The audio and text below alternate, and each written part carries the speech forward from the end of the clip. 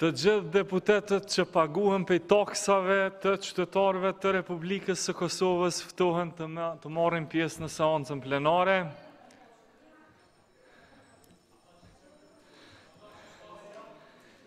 Një mirënjohje veçantë për ju që jeni të përgjithshëm.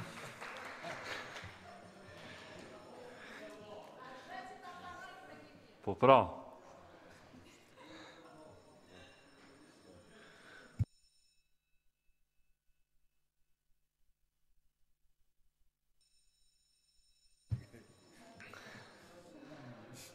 Lajmi i keq është megjithatë kur të përgjithshmit janë pakicë.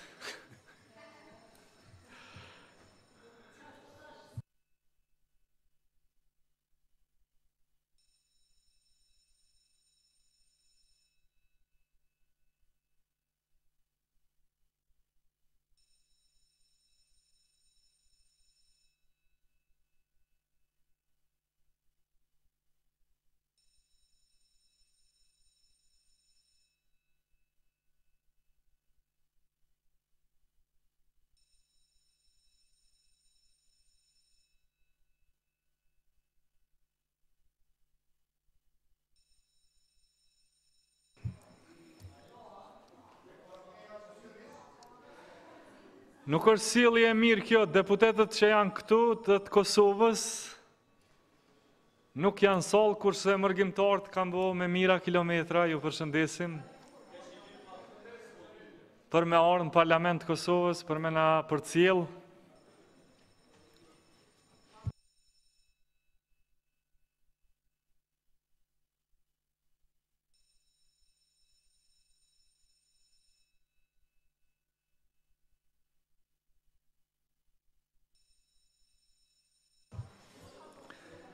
Mirë, propozoj të vazhdojmë, deputetët vinë secili dal nga dal.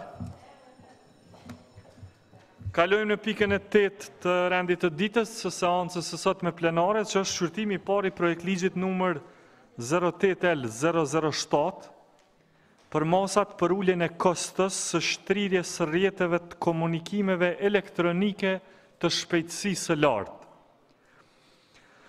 Të nderuar deputet, ju njoftoj se Komisioni për Ekonomi, Industri, Ndërmarrësi dhe Tregti, në bazë të nenit 56 të rregullores së Kuvendit, e ka shqyrtuar projekt ligjin në fjalë dhe Kuvendit ja ka rekomanduar miratimin e tij në parim. E ftoj me këtë rast Ministren e Ekonomisë, zonjën Artane Rizvanolli, që ta paraqes dhe që ta arsyetoj këtë projekt ligj.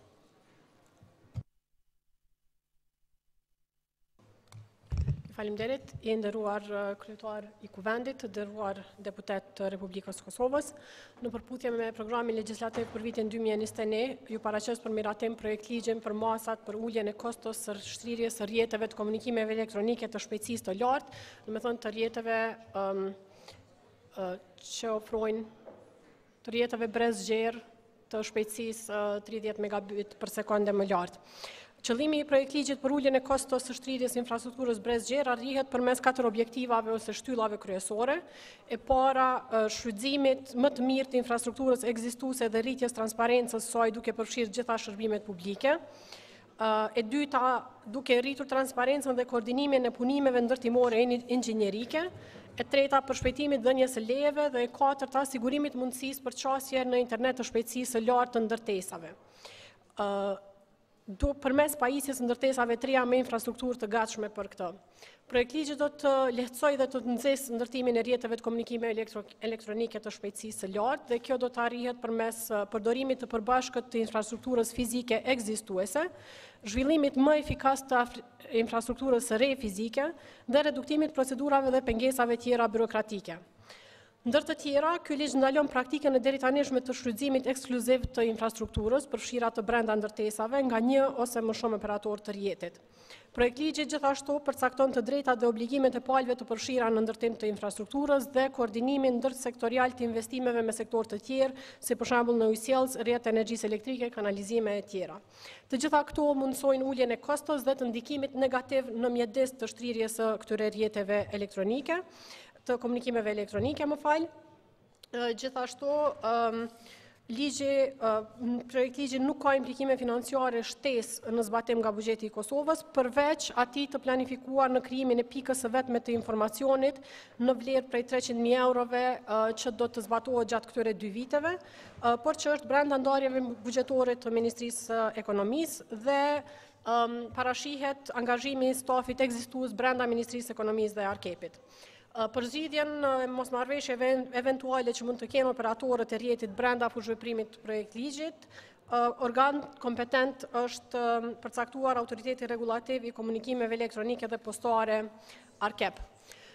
Ky projektligj është në përputhshmëri të plotë me direktivën e BE-s për masat për uljen e kostos së shtrirjes së rrjeteve të komunikimeve elektronike të shpejtësisë së lartë, andaj të nderuar deputet, duke marrë parasysh rëndësinë e këtij ligji dhe ndikimin e tij në uljen dhe racionalizimin e shpenzimeve për shtrirjen e infrastrukturës brezgjerë, kërkoj nga ana juaj miratimin në lexim të parë të këtij projektligji. Ju faleminderit.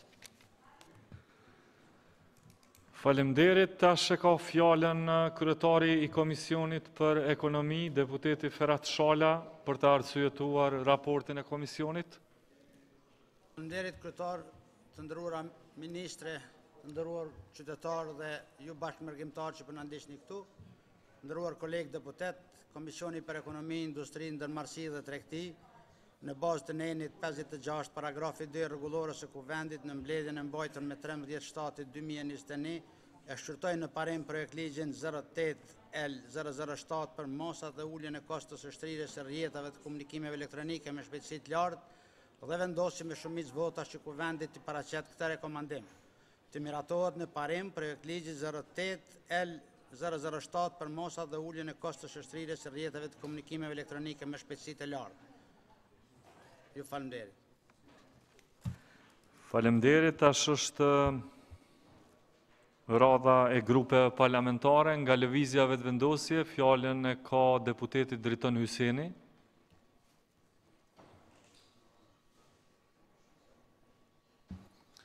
Faleminderit i nderuar kryetar Glauko Njuca, nderuar pjesëtarë të kabinetit qeveritar, të nderuar kolegë deputet, qytetarë të nderuar të Republikës Kosovës, mërgjimtarë të dashur që po vizitoni sot kuvendin, mirë se keni ardhur në Kosovë. Qëllimi i ligjit që posa e prezantoi ministrja për masat për uljen e kostos së shtrirjes së rrjeteve të komunikimeve elektronike të shpejtësisë së lartë mundson lehtësimin dhe nxitjen e ndërtimit të rrjeteve të komunikimeve elektronike me shpejtësi të lartë, duke promovuar përdorimin e përbashkët të infrastrukturës fizike ekzistuese dhe duke mësuar një zhvillim më efikas të infrastrukturës së re fizike, reduktimin e procedurave në mënyrë që këto rrjete të mund të shtrihen me kosto më të ulët. Ligji përcakton të drejtat dhe obligimet minimale për të lehtësuar shtrirjen e rrjetave komunikimeve elektronike të shpejtësisë lartë dhe koordinimin ndërsektorial. Ligji aplikohet për gjithë personat fizik dhe juridik në shtetin tonë, duke përfshirë subjektet publike dhe pronarët, pra bartësit e infrastrukturës e komunikimeve elektronike publike, si dhe aplikohet për operatorët e rrjetit që ofrojnë infrastrukturë fizike dhe kapacitete në rrjetet e tyre të komunikimit. Propozimi i ligjit vjen edhe si nevojë për afrimit të legjislacionit të Republikës Kosovës me legjislacionin e Bashkimit Evropian, ashtu si që parasheh edhe programi jonë kombëtar për zbatimin e marrëveshjes së asocim stabilizimit. Ligji i ri garanton qasje në infrastrukturën ekzistuese fizike. Çdo operator rrjeti ka të drejtë të ofrojnë ndërmarrësve që ofrojnë ose janë të autorizuar që të ofrojnë rrjete të shërbimeve të komunikimeve elektronike qasje në infrastrukturën e saj fizike me qëllim të vendosjes së elementeve të rrjeteve të komunikimeve elektronike me shpejtësi të lartë. E drejta e qasjes duhet të ofrohet përmes një marrëveshje të përbashkët në mes palëve të përfshira në proces, ku do të përcaktohen qartë të drejtat dhe obligimet që rrjedhin nga këto marrëveshje. Gjithashtu, ligji specifikon në mënyrë të qartë obligimet e poseduesve të infrastrukturës, por edhe të operatorëve që dëshirojnë të shfrytëzojnë infrastrukturën ekzistuese. Detyrime që duhet kalojnë në për një proces vlerësimit objektiv të gjendjes dhe mundësive që infrastruktura ofron. Ligji përcakton edhe parametrat për qasje fizike në ndërtesë, të gjitha ndërtesat e reja me njësi banimi për të cilat aplikimi për leje ndërtimi do të dorëzohet pas 1 janarit të vitit 2023, duhet pajisen me një pikë qasje që është një pikë fizike e cila ndodhet brenda ose jashtë ndërtesës e cila mendohet ndërtohet, e qasshme për ndërmarrësit që ofrojnë ose janë të autorizuar të ofrojnë rrjete publike të komunikimit. Një element shtesë që lehtëson shumë edhe votimin e këtij projekt ligji nga të gjithë ju deputet kolegë të nderuar është se ligji nuk ka implikime financiare, shtesë në zbatim, andaj edhe në emër të grupit, por edhe si deputet, kolegi juaj ju ftoj që të gjithë së bashku ta votojmë ligjin ashtu siç e prezantoi edhe Ministrja e Ekonomisë. Faleminderit shumë. Nga Partia Demokratike, sërish deputeti Ferhat Shala. Faleminderit kryetar, të nderuar deputet, projekt ligji për mosa dhe uljen e kostos së shtrirjes së rrjeteve të komunikimeve elektronike me shpejtësi të lartë në parim është një përkthim ose transpozicioni direktives 2014 thyje për gjarat e 9 të Bashkimit Evropian dhe Këshillit me datën 15 maj 2014. Pra, qëllimi i kësaj direktive është përcaktimi i minimumit të drejtave dhe obligimeve të aplikuesve në kuadër Bashkimit Evropian në mënyrë që të lehtësojmë shtrirjen e rrjetave komunikime elektronike dhe koordinimin ndërmjet sektorëve. Pra, nëse qëllimi parësor i kësaj direktive është koordinimi ndërmjet sektorëve, natyrshëm rrjedh pyetja: a është mbajtur ndonjë takim ndërinstitucional? Cili është relacioni i institucioneve të vendit në relacion me këtë draft ligj? Kur është mbajtur ky debat, ky takim? Ku është mbajtur? Me cilët akter? Çfarë rekomandimesh kanë dalur nga ky debat?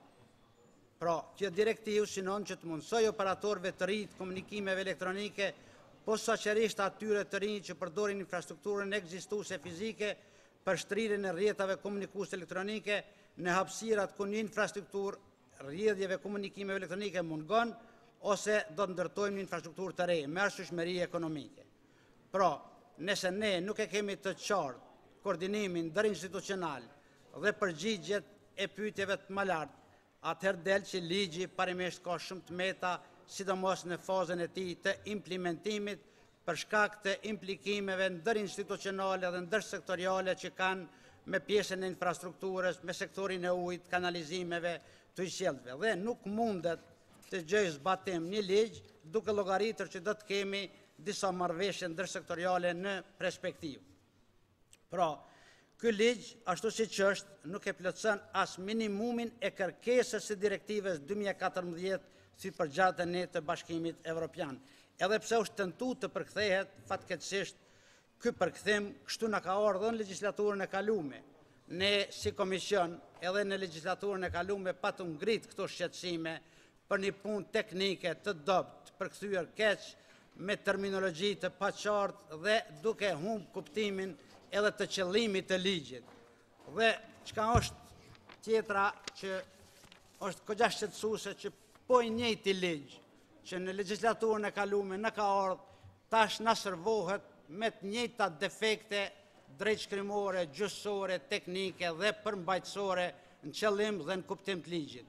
Pra, ky ligj tashmë e dim që nuk është e sponsorizuar nga kjo ministri dhe nga kjo qeveri, ka ardhur një herë në komision, ka ardhur një herë dhe në kuvend, jo shpërnda kuvendit, nuk është mbrojt pikërisht për shkak të këtyre defekteve përmbajtësore nga ish ministri dhe është tërheq nga qeveria e kaluar. Pra, dhe a ka sot mundësi që i njëjti ligj që dikur është tërheq për defektet dhe mos batushmërinë e tij, sot të na kthehet prap 100% me të njëjtën tekst.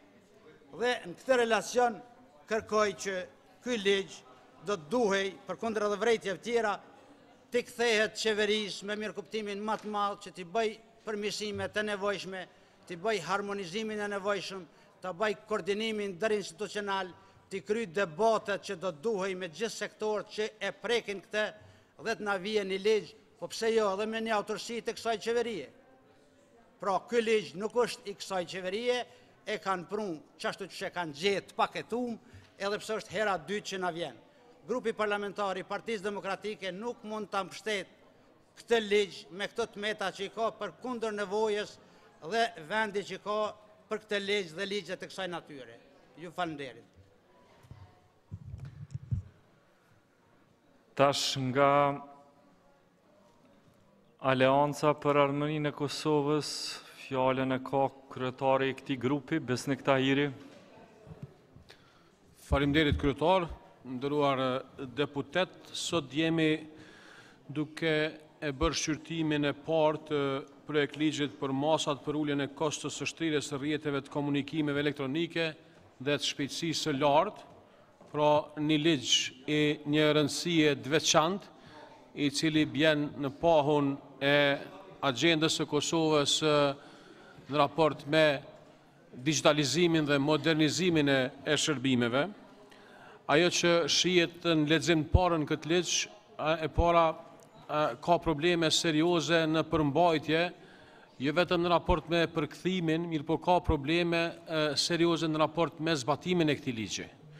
Ky ligj implikon detyrimisht, nëse synimin e ka për me rrit me ul kostën e shtrirjes së rrjeteve të komunikimeve, atëherë detyrimisht do të thotë ky ligj ka implikime financiare. Dhe ministrja duhet me na tregu në çfarë forme mendon apo në çfarë forme është planifikuar që ky ligj të mos ketë asnjë implikim financiar. Për shkak se nëse nuk ka ky ligj asnjë implikim financiar, atëherë ky ligj nuk po rregullon një çështje të re apo nuk po e sjell në inovacion në agjendën e uljes së kostos dhe respektivisht agjendës së digitalizimit, mirë po është një rregullativ e cila ka qenë edhe në qeverinë e kaluar. U tha edhe nga ish kolegu deputeti PDK-s që është edhe në komisionin përkatës, u tha që ky është një ligj që derivon prej një marrëveshje ndërkombëtare që ka qenë në agjendën legislative dhe ka qenë është trajtuar në komision herën e kaluar dhe vjen me të njëjtën përmbajtje. Andaj, grupi parlamentar i Aleancës për Ardhmërinë e Kosovës kërkon që ky ligj të kthehet në qeveri, jo pse në mes të dy leximeve ne nuk do të mund të bënim andamentime, mirë po të kthehet në qeveri, të amandamentohet në bazë të synimit që e ka ligji dhe pastaj të vjen me përgatitje dhe me një plan sakt financimit në mënyrë që mos të kalojmë ligje të cilat e rëndojnë listën e ligjeve që janë përsirtar të qeverisë, po një ligj funksional që hyn në funksion të uljes së kostos së shtrirjes së rrjeteve të komunikimeve elektronike dhe shpejtësisë së lartë. Pra ne si grup parlamentar kërkojmë nga qeveria që ligji të kthehet, të punohet edhe një herë mirë, për shkak se ka ardhur një ligj i cili 100% ka qenë i njëjtë me ligjin tjetër, ligj i cili është kthyer nga ky kuvend. Ju faleminderit.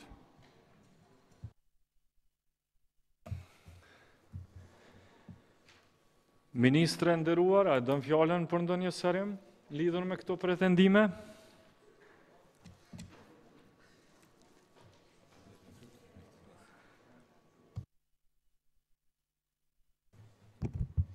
Faleminderit shumë të nderuar deputet edhe për komentet dhe sugjerimet që i dhatë sot edhe për ato gjatë diskutimit që kemi pasur në Komisionin Parlamentar Funksional javën e kaluar.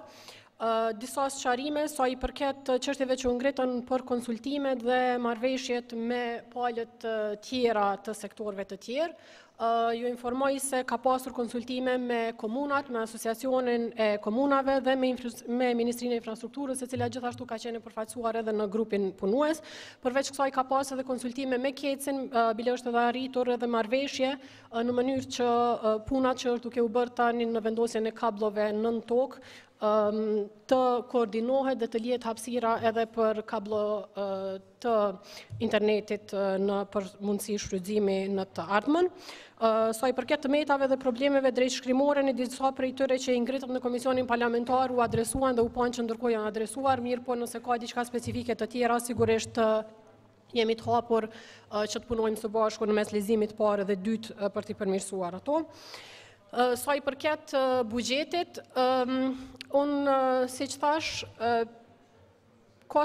nuk është që nuk ka kosto fare, mirë po kosto është e vogël, 300.000 euro për gjatë 2 viteve dhe është mbrenda kufejve të buxhetit të Ministrisë Ekonomisë dhe këto 300.000 euro parashihen për zhvillimin e pikës së vetme të informacionit në përmes të cilës do të mblidhen të gjitha informatat në lidhje me infrastrukturën ekzistuese dhe me rastin e zhvillimit të infrastrukturës së re do të përfshihen këto informata edhe në të ardhmen. Nuk është se ka implikime të tjera financiare, për arsye se kemi të bëjmë thjesht me shfrytëzim më të mirë. U pyet se si do të bëhet ulja e kostos, nëse nuk ka kosto buxhetore. Kjo është shumë e thjeshtë. Në radhë të parë, kemi të bëjmë me shfrytëzim më eficient të infrastrukturës ekzistuese, duke qenë se shfrytëzimi do të jetë i përbashkët i disa operatorëve, sigurisht me marrëveshje dhe përkundrejt një pagese, e cila rregullohet me marrëveshjen mes operatorëve dhe në rast të mosmarrëveshjeve, thash, është arkepi ai i cili e luan rolin e arbitrit në këtë rast. Pastaj, planifikimet në të ardhmen do të mundsohet, ky ligj mundson dhe kërkon që në të ardhmen planifikimet të jenë më të mira dhe të jenë ndërsektoriale. Kjo do të thotë që kompania e distribuimit të rrymës ose ujësjellësit duhet të informoj me kohë në mënyrë që të ketë mundësi të koordinohet me kompanitë e komunikimeve elektronike, përveç në raste të veçanta kur konsiderohet që kjo i ngadalson tepër punët apo ka ndonjë kosto shumë të madhe financiare dhe pengon në koordinimin efektiv të punës iniciale. Mirë po, këto janë diçka prapë për të cilat regulatori do të mund të vendosë duke i shfrytzuar të gjitha informatat.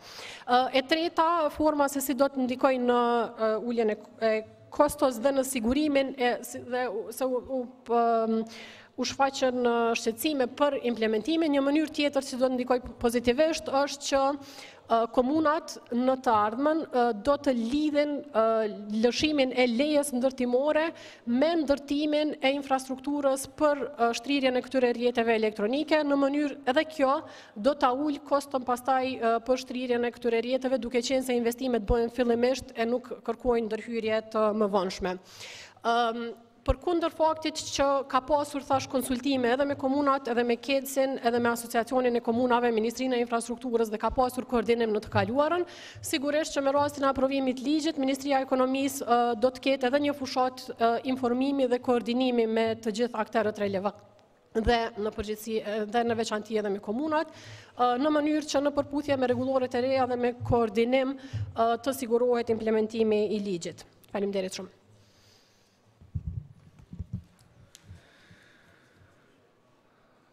Zonja Bunjaku, a e keni kërkuar fjalën në emër të Lidhjes Demokratike? Urdhroni.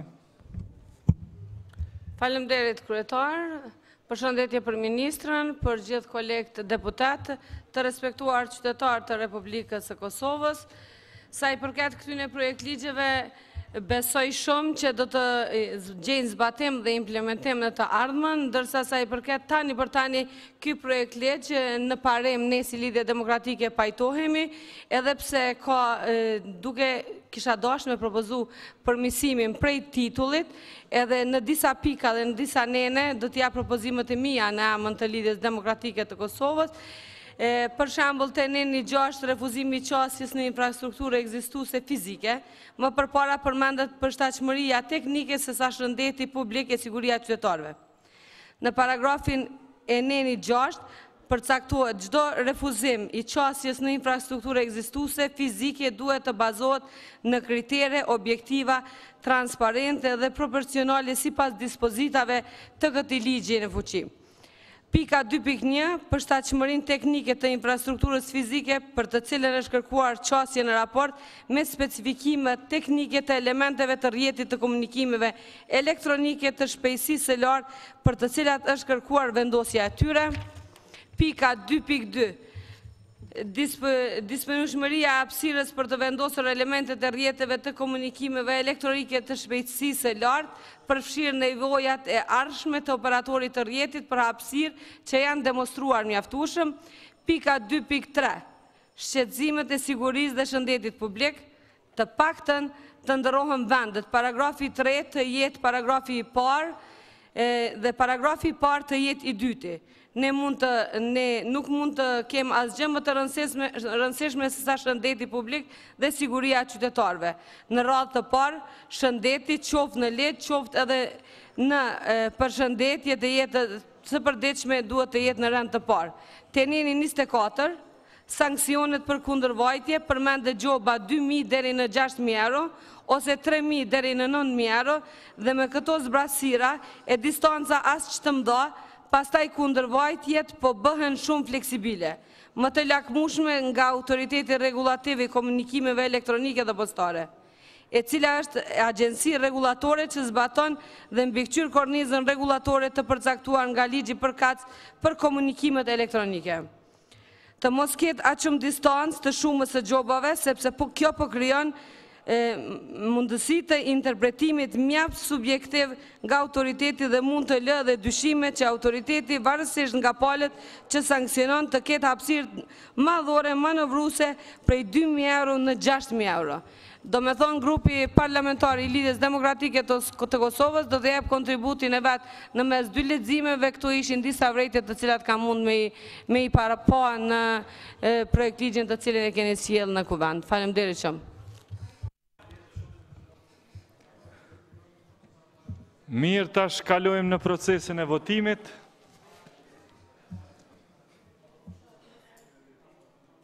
Gjashtëdhjetë e 4 deputet janë të pranishëm në sallë.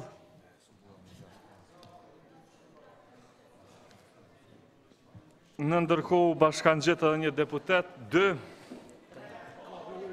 Nuk po i numëroj, sepse po vim vazhdimisht.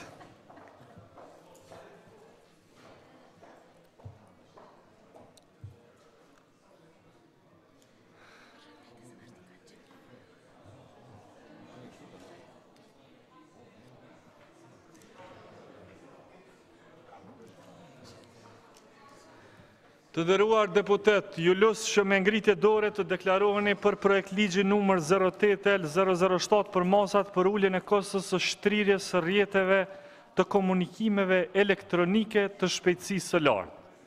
Kush është për?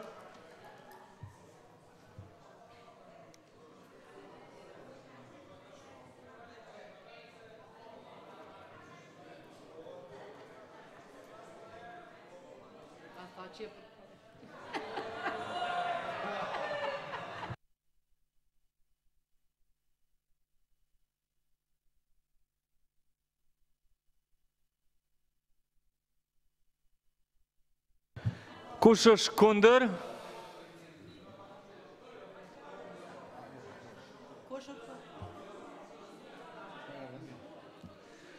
Kush abstenon?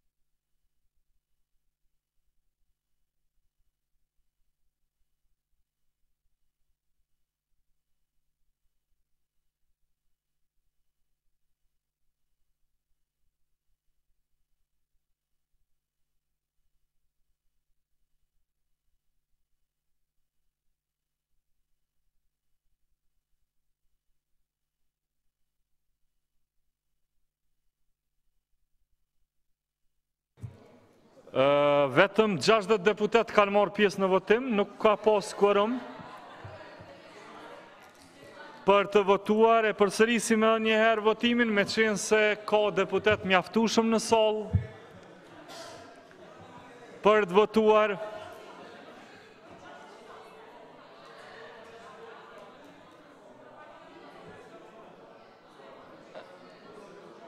Nëse nuk votoni, atëherë morëm vesh që po na jep një mesazh politik.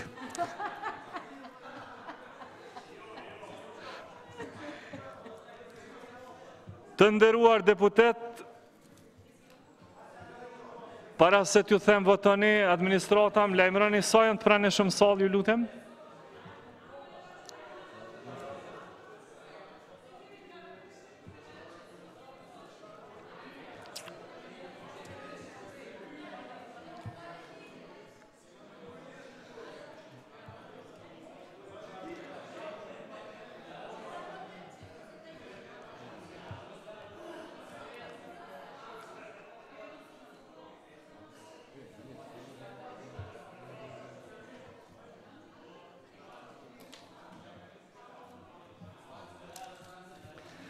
Shtatëdhjetë e 2 deputet janë në sallë.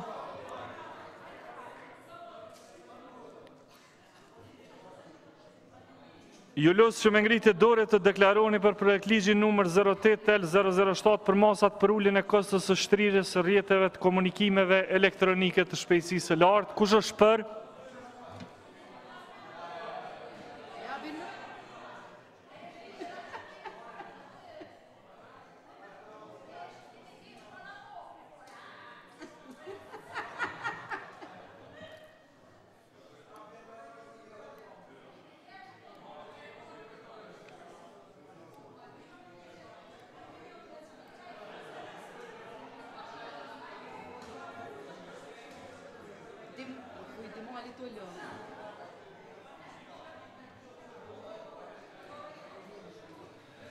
Kush është kundër?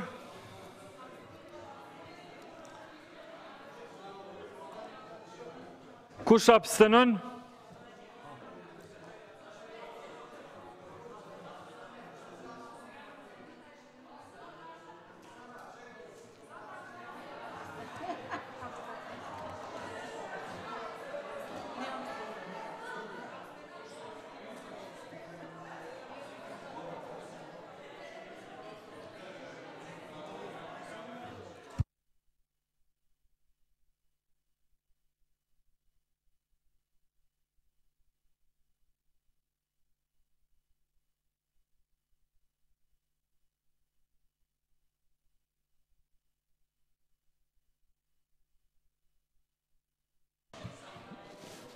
Tash edhe më pak deputet kanë votuar, vetëm 56.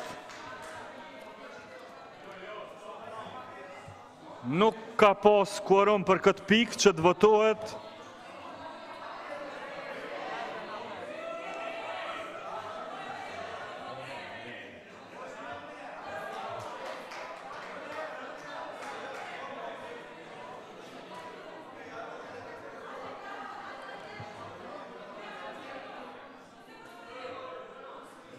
Zoti Shala, po më thë të kry. Po zoti Shala, nëse është ky rezultati, nuk realizohet qëllimi yt. Qëllimi yt ishte që t'i kthehet mrapa ky projekt ligj qeverisë. Mon është me votu kundër pra që t'i kthehet. Domthon është paradoksale mos me marr pjesë në votim e me thonë u kry. Urdhno. Faleminderit kryetar që më dha mundësinë. Pra, kur një projekt ligj është i keq dhe kur një shumicë parlamentare arrogante me numra dojnë me kalu e vetmja mënyrë demokratike është mos me u solidarizu me arrogancën e numrave dhe na për këta nuk po morrim pjesë. Pra, ne po dojmë me kthy ligjin, ju kërkum intelektualisht ktheni ligjin që është keq dhe përmirësoni ligjin. Është hera e dytë që një ligj vjen me të njëjtat gabime. Nuk është ligji juaj, pse penini ka qëran? Është ligjin i qeverie tjetër dhe ju nuk e keni votu herën e parë njëjtin ligj. Edhe ai që vjen është prap ligj që ju e keni refuzuar. Pse tash i njëjti ligj u boj mirë? Çka ndroi? Pra, kanë rru vetëm ministri dhe qeveria, po ligji ka mbeti njëjtë. Dhe pse ju sot po doni të njëjtën gjë që para një viti e keni refuzuar, sot po doni me shty. Kthenu, përmirësoni ju lutem. Përmirësoni se është kulturë me pranu edhe kur nuk ja qëlloni. Përmirësoni ligjin. Një kontribut shumë të çmueshëm në përmirësimin e tij mund ta japni edhe ju në leximin e dytë, i dashurit deputet. Provojmë edhe për herë të tretë votimin e këtij ligji.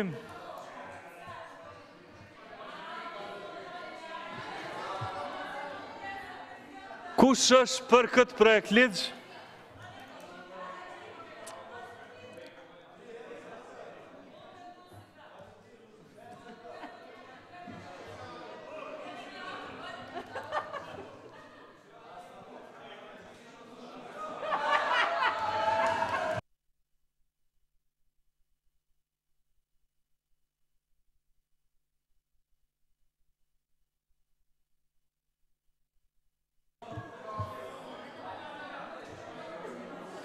Edhe për deri sa votoni mas serios, ju lutem.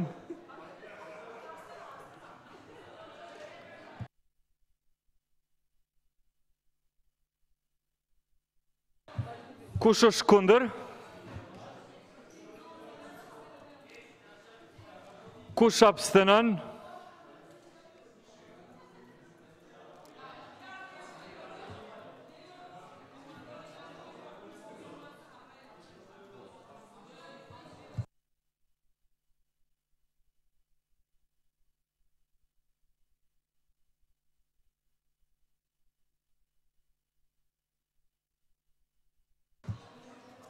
Nuk ka quorum për të votuar, domthonjë një pjesë e deputetëve nuk votojnë, 59 deputet kanë votuar. Kalojmë në pikën tjetër, që është shqyrtimi i parë i projekt ligjit numër 08L22 për identifikimin elektronik dhe shërbimet e besuara në transaksionet elektronike. Të nderuar deputet, ju njoftoj se Komisioni për Ekonomi, Industri, Ndërmarrësi dhe Tregti, në bazë të nenit 56 të rregullores së Kuvendit e ka shqyrtuar projekt ligji në fjalë dhe Kuvendit ja ka rekomanduar miratimin e tij në parim. E ftoj edhe një herë ministren qetësi, ju lutem.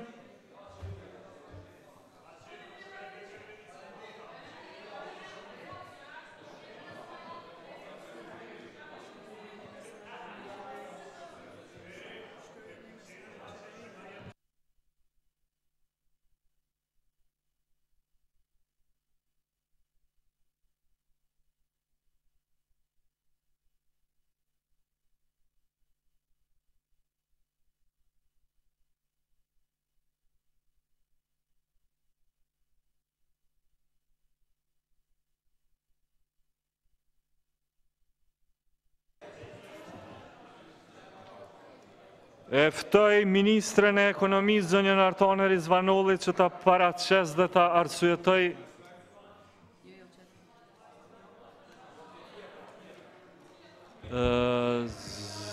zonja Ministre, nuk është pika juaj.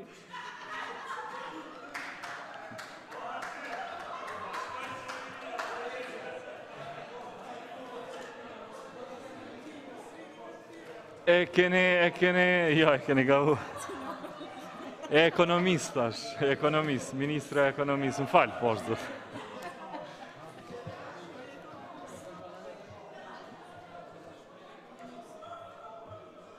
Ministri Artane Rizvanolli e ka fjallën, pra bët fjallë për projekt ligjin për identifikimin elektronik dhe shërbimet e besuara në transaksionet elektronike. Ju falimderit shumë, i nderuar kryetari Kuvendit, i nderuar deputet.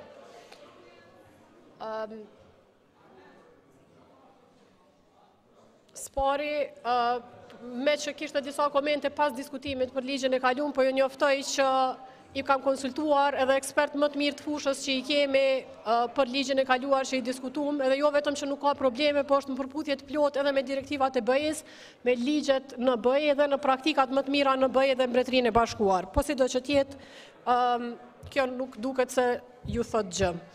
Në vim ju prezentoj për shqyrtim projekt ligjin për identifikimin elektronik dhe shërbimet e besuara në transaksionet elektronike, i cili ka për qëllim rregullimin e disa fushave, mënyrës së identifikimit dhe skemave të identifikimit elektronik të personave juridik dhe të personave fizik, të kushteve të përdorimit të nënshkrimit elektronik, të vulës elektronike kohore dhe të pajisjeve për krijimin e tyre, si dhe të kushteve për lëshimin dhe përdorimin e certifikatave të kualifikuara për certifikimin e shërbimeve dhe autentifikimin e faqeve të internetit, shërbimeve të besuara në transaksionet elektronike dhe dokumentet elektronike.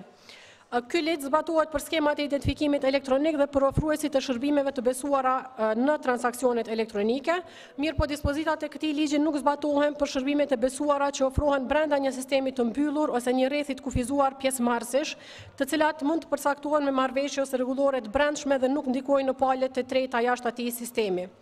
Ky ligj është pjesë e programit legjislativ për vitin 2021 dhe është në përputhshmëri me rregullorën e BE-s mbi identifikimin elektronik dhe shërbimet e besuara për transaksionet elektronike në tregun e brendshëm, EIDAS Regulation.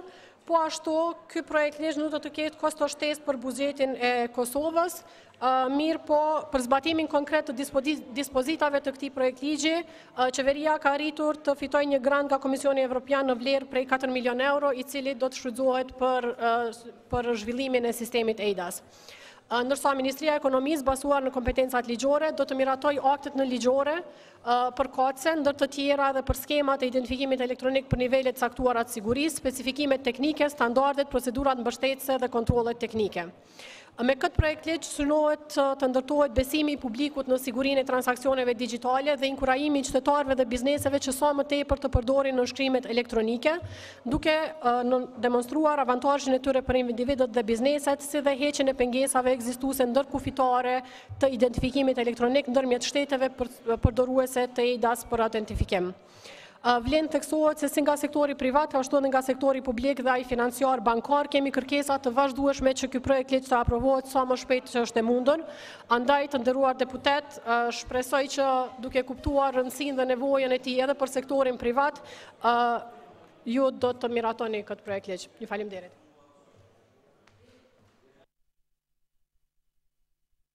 Tash fjalën e ka kryetari i Komisionit për Ekonomi, deputeti Ferhat Shala.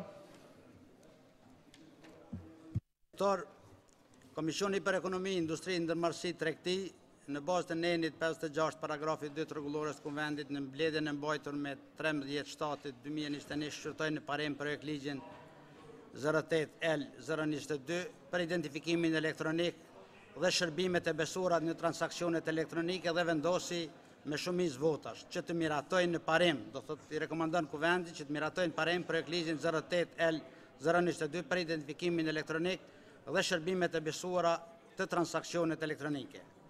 Faleminderit. Tash është radha e grupeve parlamentare, por nuk është paraqitur askush. Zoti Muja, e doni fjalën në emër të grupit parlamentar të Lëvizjes Vetëvendosje, Armend Muja. Atëherë nderuar kryetar, në emër të Lëvizjes Vetëvendosje ne i japim përkraje këtij projekt ligji mbi identifikimin elektronik dhe shërbimet e besuara për disa arsye. Parasht, ky ligj është në kuadër të programit kombëtar për zbatimin e marrëveshjes së stabilizimit asociimit. Së dyti është një transpozim i rregullorës së Bashkimit Evropian EIDAS 910/2014 dhe është në përgjithësi në linjë me legjislacionin e Bashkimit Evropian. Edhe ky ligj ka filluar të draftohet që nga viti 2018 me mbështetje të projektit evropian TAIEX. Qetësi ju lutem.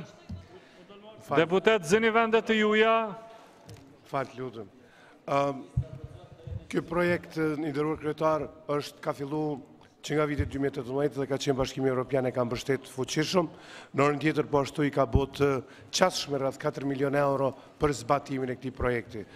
Duhet thënë që mos miratimi i këtij ligji ose miratimi i këtij ligji e ndryshon përmbajtësisht rregullativin e brendshme mbi transaksionet elektronike, sepse rregullon nënshkrimin elektronik, vulat elektronike dhe shteti i rëndësishëm, sidomos në kohën e pandemisë dhe ekonominë digjitale. Faleminderit shumë.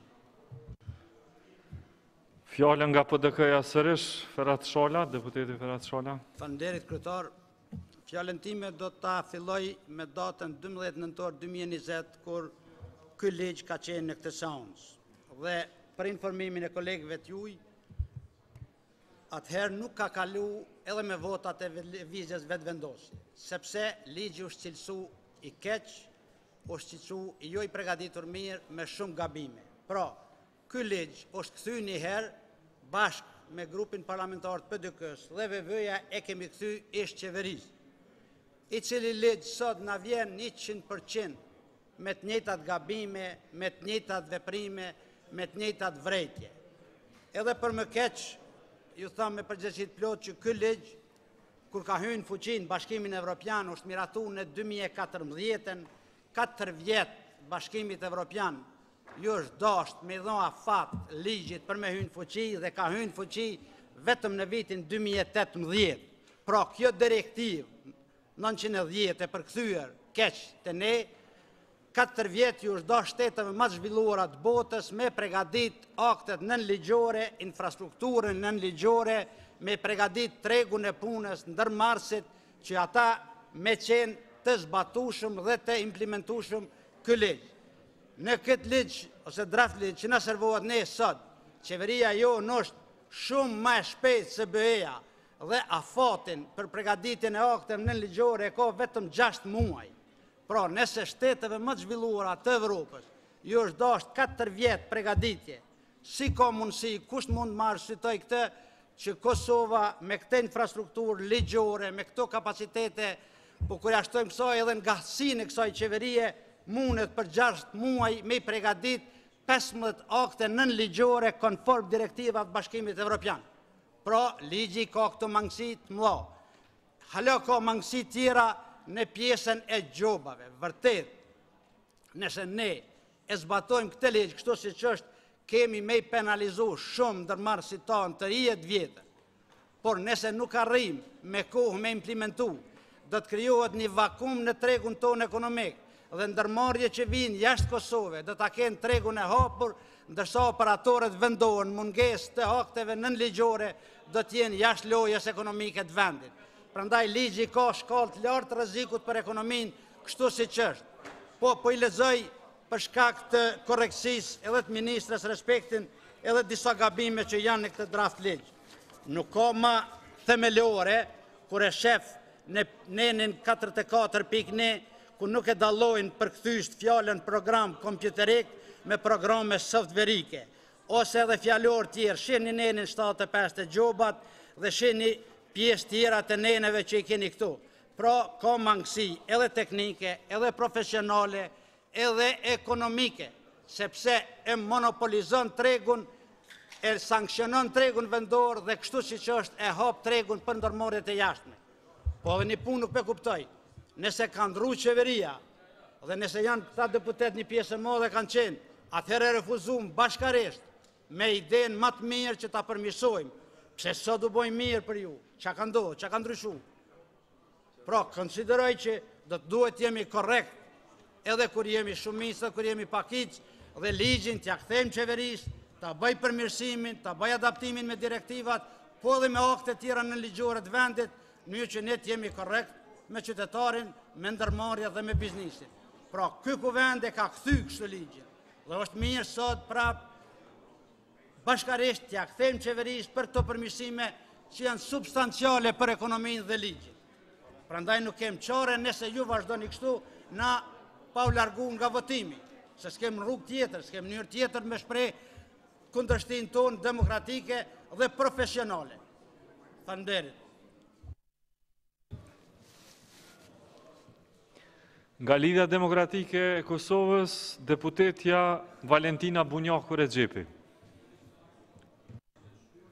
Kur thirrni në marrëveshjen e stabilizim asociimit të vitit 2016, duhet me i sqaru dhe me i përkujtu qytetarët e Republikës Kosovës se ju grupi i lëvizjes vetëvendosje në atë kohë keni votu kundër dhe nuk e keni votu.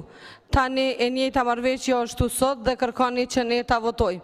Po sido që t'jetë ne jemi për të mirë të qytetarëve të Republikës Kosovës, po i kemi disa çështje të cilat duhet të i shqyrtojmë dhe duhet të japim kontributin tonë në mes 2 leximeve, ku disa prej tyre u thanë nga opozita, por janë edhe disa çështje që lidhen me sigurinë, mbrojtjen e të dhënave personale që mund të jenë brengosëse. Edhe për punimi dhe mbrojtja të dhënave personale, parashihen me projekt ligj, por kemi frikë se gjatë zbatimit jo çdo gjë do të mund të shkojë pas sfida të mëdha.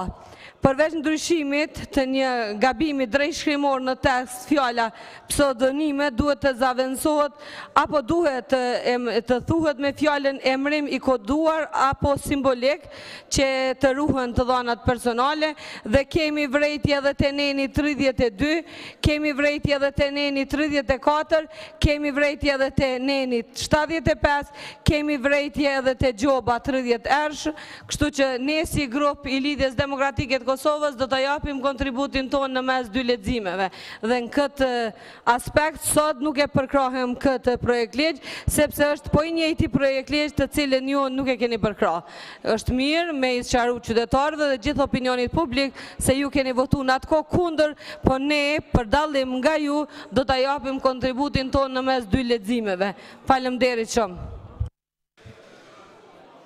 Fjallën e ka Besnik Tahiri, kryetari grupit Takës. Faleminderit kryetar,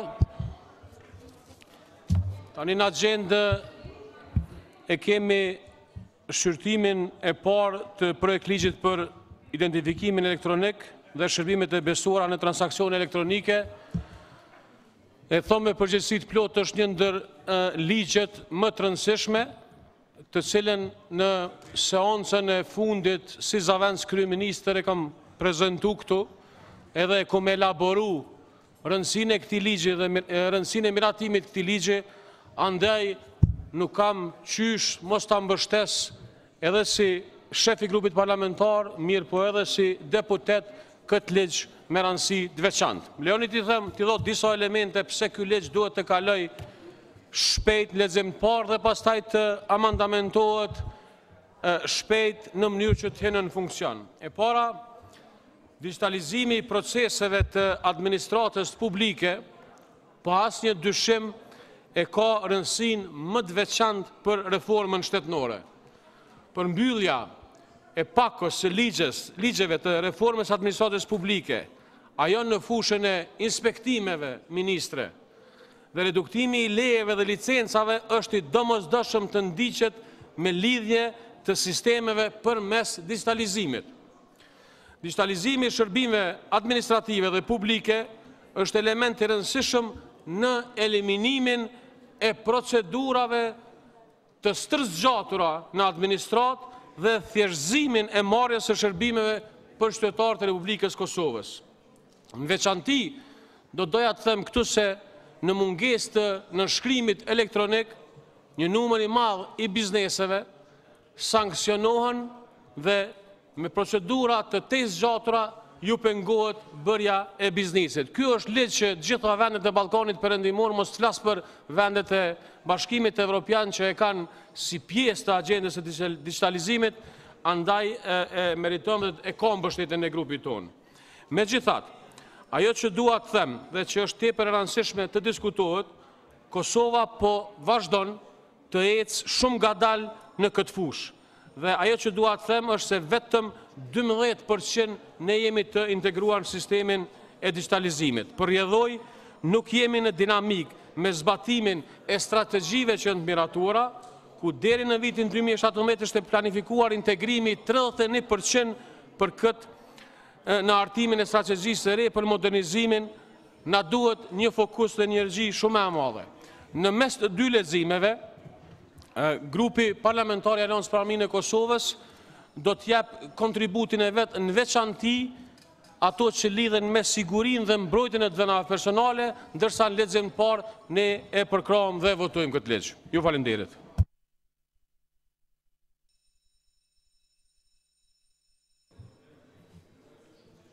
Ministre, kërkoni fjalën?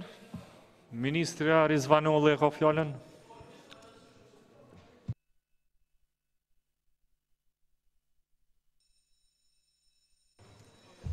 Nderuar deputet, ju falemderit shumë për komentet dhe sugjerimet edhe sot edhe në diskutimin që kemi pasur në Komisionin Parlamentar javën e kaluar.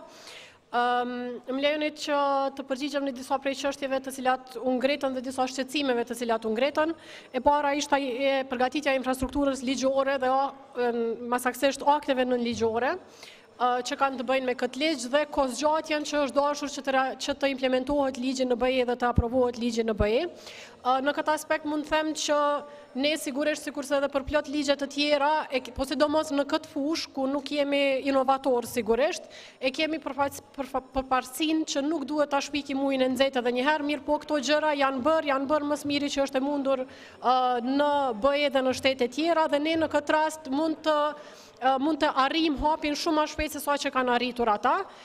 Në fakt, ne si Ministri vetëm kemi bërë përgatitjet për disa prej akteve nënligjore dhe me rastin e aprovimit ligjit ne mund të vazhdojmë formalisht procedurat edhe për këto, mirë po edhe për të tjerat, mirë po kemi punuar shumë në përgatitje në fazën përgatitore të akteve nënligjore deri tani.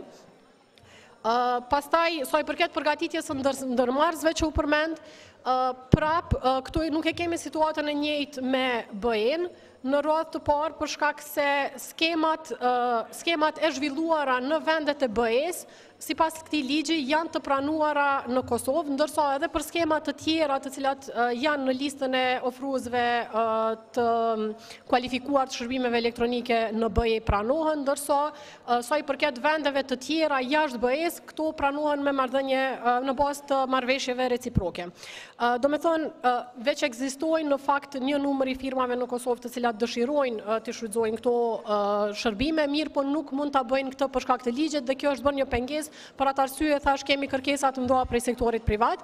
Përveç kësaj, fillimisht këto shërbime në Kosovë do të ofrohen nga sistemi EIDAS që e përmenda, i cili do të zhvillohet me ndihmën e grantit të Komisionit Evropian, të cilin ndoshta edhe mund ta humbim nëse nuk e votojmë ligjin, prandaj kjo është një arsye shtesë për të mos humbur kohë.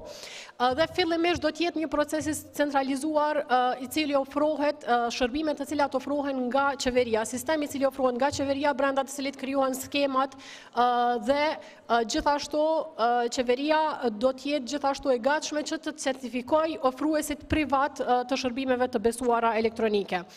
Do me thënë, në radhë të parë, ne jemi duke mbajtë barën e zhvillimit dhe ofrimit të këtyre shërbimeve për sektorin privat, mirë po, jemi aty edhe për të licencuar ofruesit e sektorëve privat,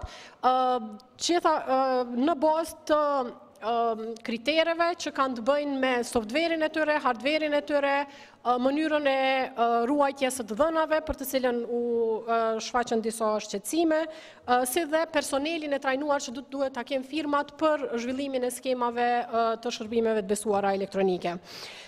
Prandaj në këtë aspekt nuk i ndoj shqetësime të cilat u përmendën.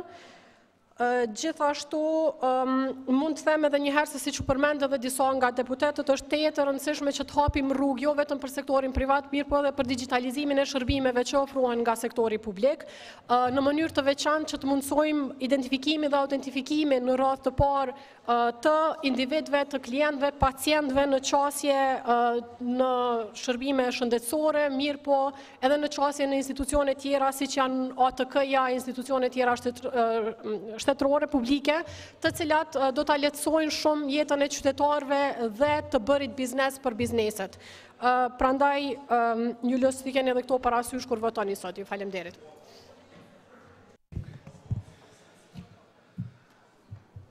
Hym tash në procesin e votimit të këtij ligji.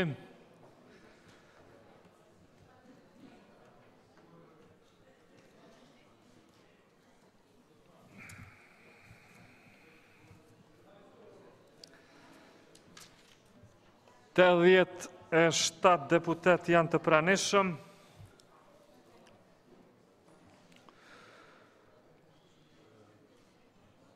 Kush është për projekt ligji në fjalë?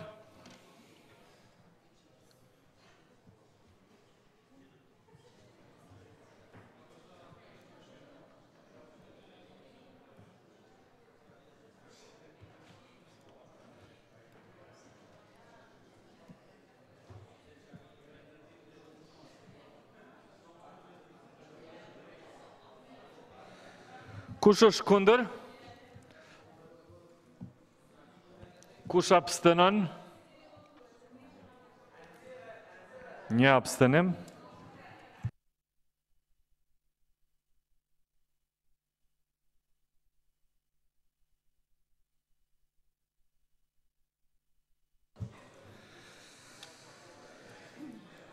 Konstatoj që me 66 vota për, asnjë kundër dhe vetëm një abstenim, kuvendi e miratoi projekt ligjin numër 08L022 për identifikimin elektronik dhe shërbimet e besuara në transaksionet elektronike.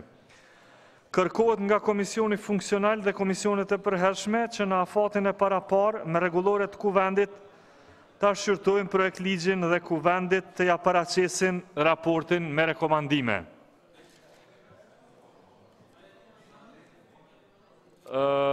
Nuk mund ta qesim projekt ligjin më herët të cilin e votuam, për arsye se disa deputet sapo e lëshuan sallën dhe kjo është jo serioze. Në momentin që i keni të gjithë deputetet në sallë, atëherë mund të bisedojmë për këtë mundësi. Por disa deputet sa po shkuan byfet të tjerët po dalin, kështu që kjo është vërtet jo serioze nëse dëni të procedojmë. Kalojmë në pikën e 10, që është shqyrtimi i parë i projekt ligjit numër 08 L018 për tregtin me produktet naftës dhe karburante të ripërtërishme. Të nderuar deputet, ju njoftoj se Komisioni për Ekonomi, Industri, Ndërmarrësi dhe Tregti, në bazë të nenit 56 të rregullorës Kuvendit e ka shqyrtuar projekt ligji në fjalë dhe Kuvendit ja ka rekomanduar miratimin e këtij projekt ligji. E ftoj pra Ministrën e Industrisë, Ndërmarrësisë dhe Tregtisë, zonjën Rozeta Hajdari, që ta paraqes dhe ta arsyetoj këtë projekt ligj.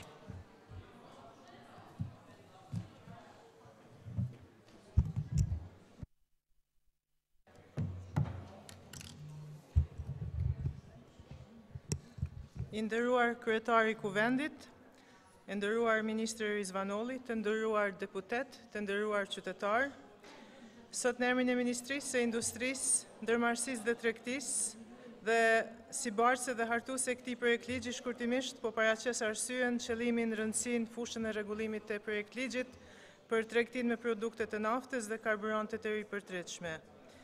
Ky projekt ligj ka pritur për një kohë të gjatë, më shumë se një dekadë, dhe si Ministri ne kemi adresuar mangësitë e përcjella ndër vite dhe kemi finalizuar një draft që synon të rregullojë tregun e naftës duke përkrahur operatorët dhe qytetarët.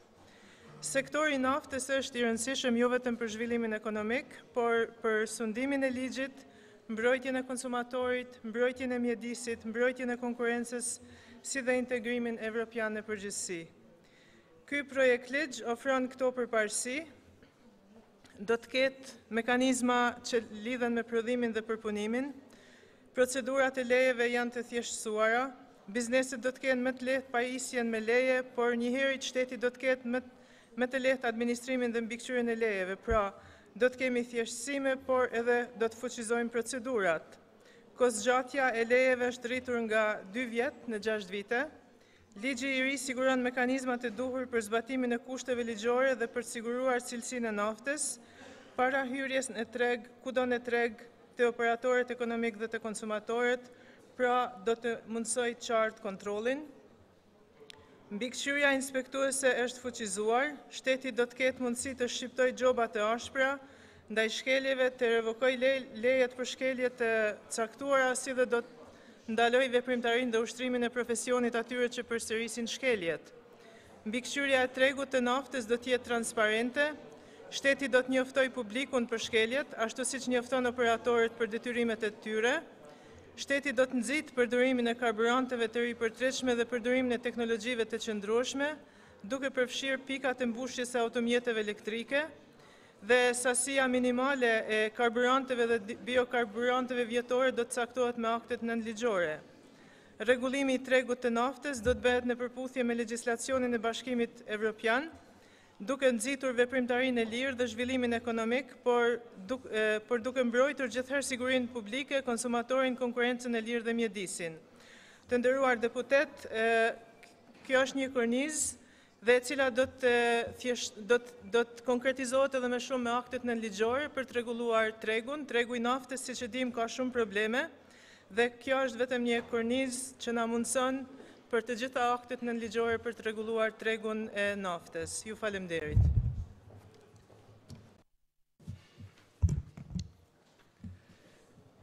Fjalën e ka nënkryetaria e Komisionit për Ekonomi, deputeti Ajeta Statovci.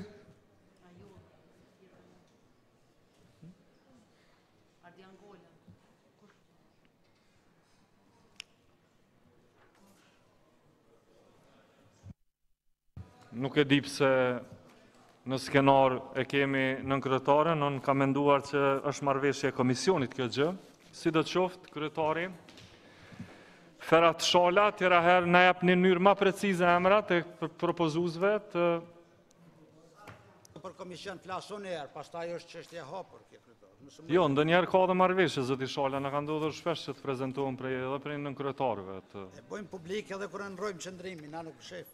është mirë të merren e vesh ju aty në komision. Komisioni, falënderit kryetar megjithatë. Komisioni për Ekonomi, Industri, Ndërmarrësi dhe Tregti në bazë të nenit 56 paragrafi 2 rregullores kuvendit në mbledhjen e mbajtur në 15 shtatit 2021 e shqyrtojnë parim projekt ligjin 08L018 për tregtin me produktet naftës dhe karburantet ripetërishme dhe vendosi që kuvendit me shumicë vota që paraqet këtë rekomandim të miratohet në parim projekt ligji 08L018 për tregtin me produktet naftës dhe karburantet të ripetërishme.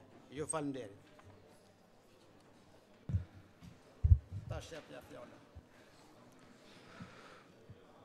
A dëshiron pe grupe parlamentare fjalën dikush? Deputetja Jeta Statovci nga grupi parlamentar I Lëvizjes Vetëvendosje ka fjalën? Faleminderit kryetar Konjufsa, I nderuar kabinet qeveritar, të nderuar kolegë deputet, të dashur qytetar.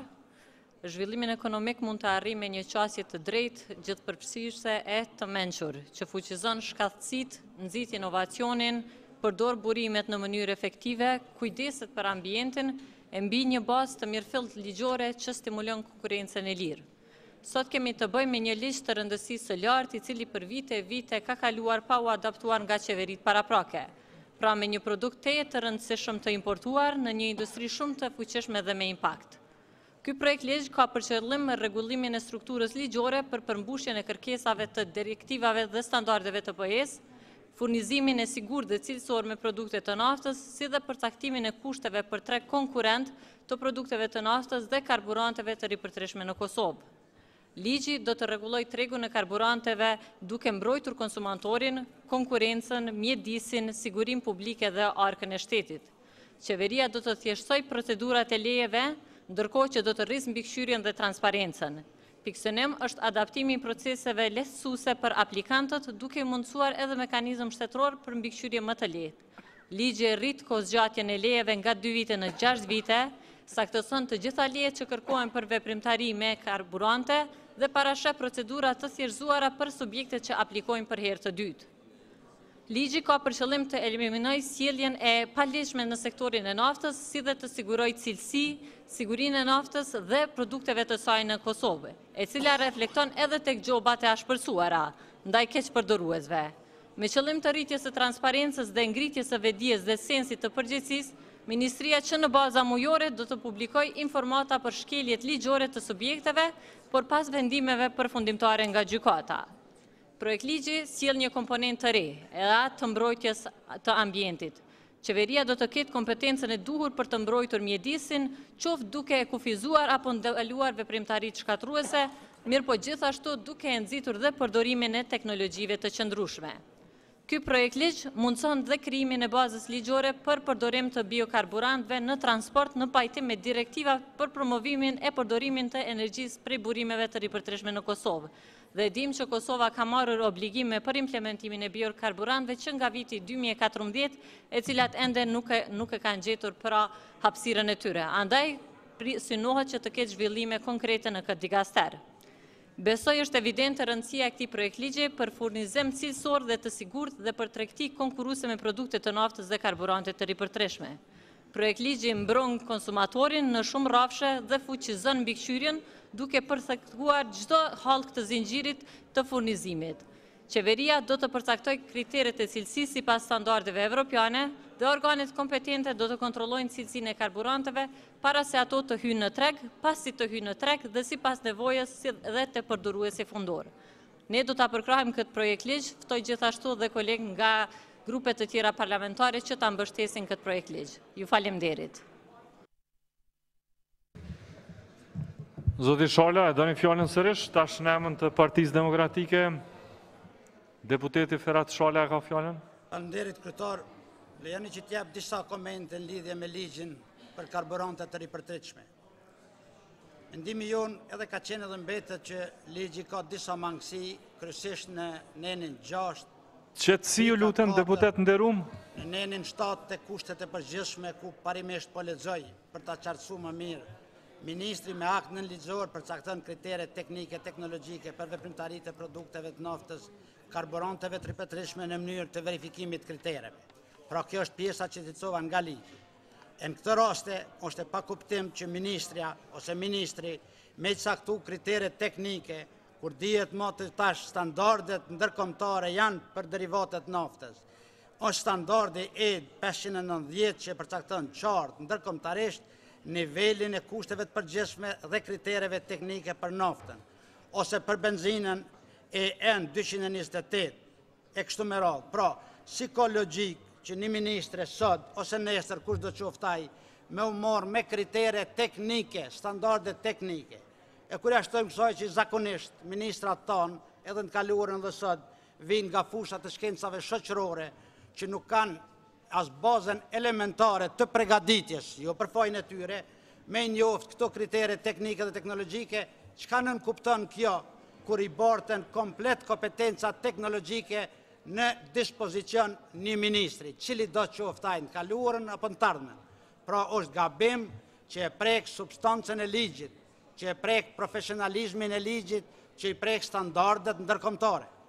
Dhe në këtë rast, po ashtu kemi vrejtjet theksuara në pikën 5 nenit 7, dhe ky nen bien kundërshtim me nenin 10 të po këtij ligji, me nenin 18 dhe me nenin 19, sepse jep autorizimet pa kufishme ministrit, i cili shpesh herë me aktet në ligjore ti mund të jetë subjektiv në relacion me problematikat. Pra është i paprekshëm roli dhe kompetencat e ministrit në pjesën e komplet të këtij ligji. Në 10 nene, fuqia e ministrit është aja që ka qenë nëse marrim si kulturë institucionale tash e 20 vjetë. Kemi pritur dhe presim që të ndroj kjo kulturë, sidomos në sektorin e naftës, ku ministri me vullnet të vetë, si pas dëshires me një akt nën ligjor, herë e qënë cilësin të një laborator privat, herë të një inspektor privat, duke anashkallu dogonat. Ndëruar i kryetari i Kuvendit, ndëruar deputet, ju jeni dëshmitar që qeveria e Kosovës në kalume, dogonat e Kosovës, kanë investu miliona euro në laborator, po ka dhe ndërmorje tjera private, duke pas besimin e plot në pjesën shtetërore institucionale, do duhej që të fuqizohej kompetenca e monitorimit në hyrje e cilësisë së naftës, konkretisht duke fuqizuar rolin e doganave dhe laboratorit profesional të akredituar që tashmë është, por pa anashkaluar sektorin privat, duke ndrru mentalitetin dhe kulturën e ministrave që pas dëshires e tyre i kanë shetitur, të thamë kështu në gjuhën më të thjesht, ndërmarrësit dhe tregtarët e naftës në për kompani private dhe laboratore private. Edhe në këtë rast kemi krejtësisht njëjtën logjik tash në 20 vjet.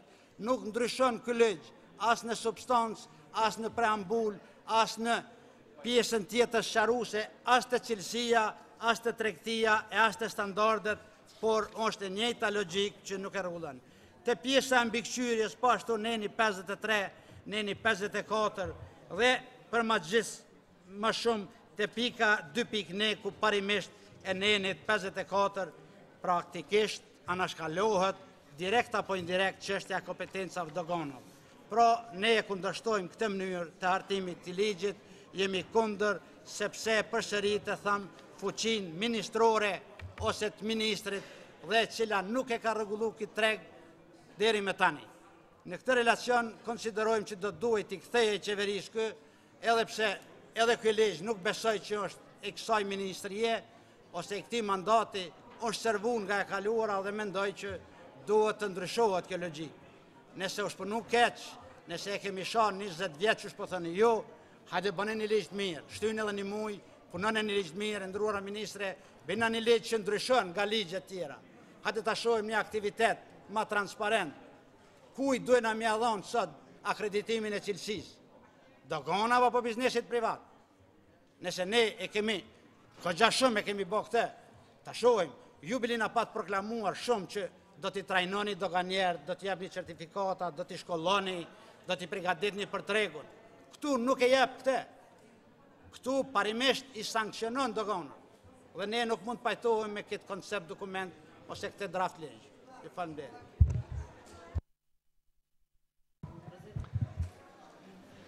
Tash fjallën e ka nga LDK-ja deputetja Valentina Bunjaku Regjepi. Faleminderit kryetar, e nderuar ministre, të respektuar kolegë deputet, të respektuar qytetarë të Republikës Kosovës. Projekt ligji për produktet e naftës dhe karburante të ripërtishme rregullon një sferë të veçantë, edhe në kontekstin e shumë raporteve të lajmeve të shpeshta dhe në mungesë të sigurisë së cilësisë së derivateve të naftës në importe dhe në tregun e brendshëm. Është thënë shpesh se cilësia e derivateve të naftës në import nuk është siguruar në nivelin e duhur. Kontrollet e importeve të derivateve të naftës të kryera nga operatorët privat kanë qenë të përshtatshme dhe përpasoj nuk kanë arritur të sigurojnë se nafta importuar në Kosovë plotëson kërkesat dhe standardet si ato vendore dhe ato ndërkombëtare. Edhe raportet e progresit të Komisionit Evropian në vazhdimsi kanë kërkuar veprime urgjente nga ana e institucioneve përgjithëse për të zbatuar dhe fuqizuar kontrollet për cilësinë e derivateve të naftës, si dhe fuqizimin e kapaciteteve administrative që kanë përgjithësi kryerjen e këtyre kontrolleve. Problemet janë shfaqur në kontrollet të dobta, fazat e zhdoganimit pa kontroll të duhur, por edhe për shkak të degradimit të cilësisë këtij produkti nga përzierja që i bëhet me substanca të tjera brenda territorit të Republikës Kosovës. Projekt ligji ofron këto plotësime apo ndryshime kryesore dhe thuhet në memorandumin shpjegues. Rregullimin e procesit të lëshimit të lejeve me procedura më të lehta administrative për bizneset dhe në pajtim me ligjet e tjera që tani janë në fuqi e që ndërlidhen me këtë ligj. Rritjen e mundësive për zbatimin e tij përmes rritjes së shumave të dispozitave ndëshkuese, qartësimin e tyre dhe plotësimin me dispozita të reja për të mbuluar obligimet që dalin nga ky projekt ligj. Për më tepër janë korrigjuar në tërësi definicionet ku përfshir të gjitha produktet e naftës, si dhe janë shtuar definicione të reja. Sa i përket procesit të lëshimit të lejeve dhe licencave si pas ligjit në fuqi janë bërë këto ndryshime kryesore.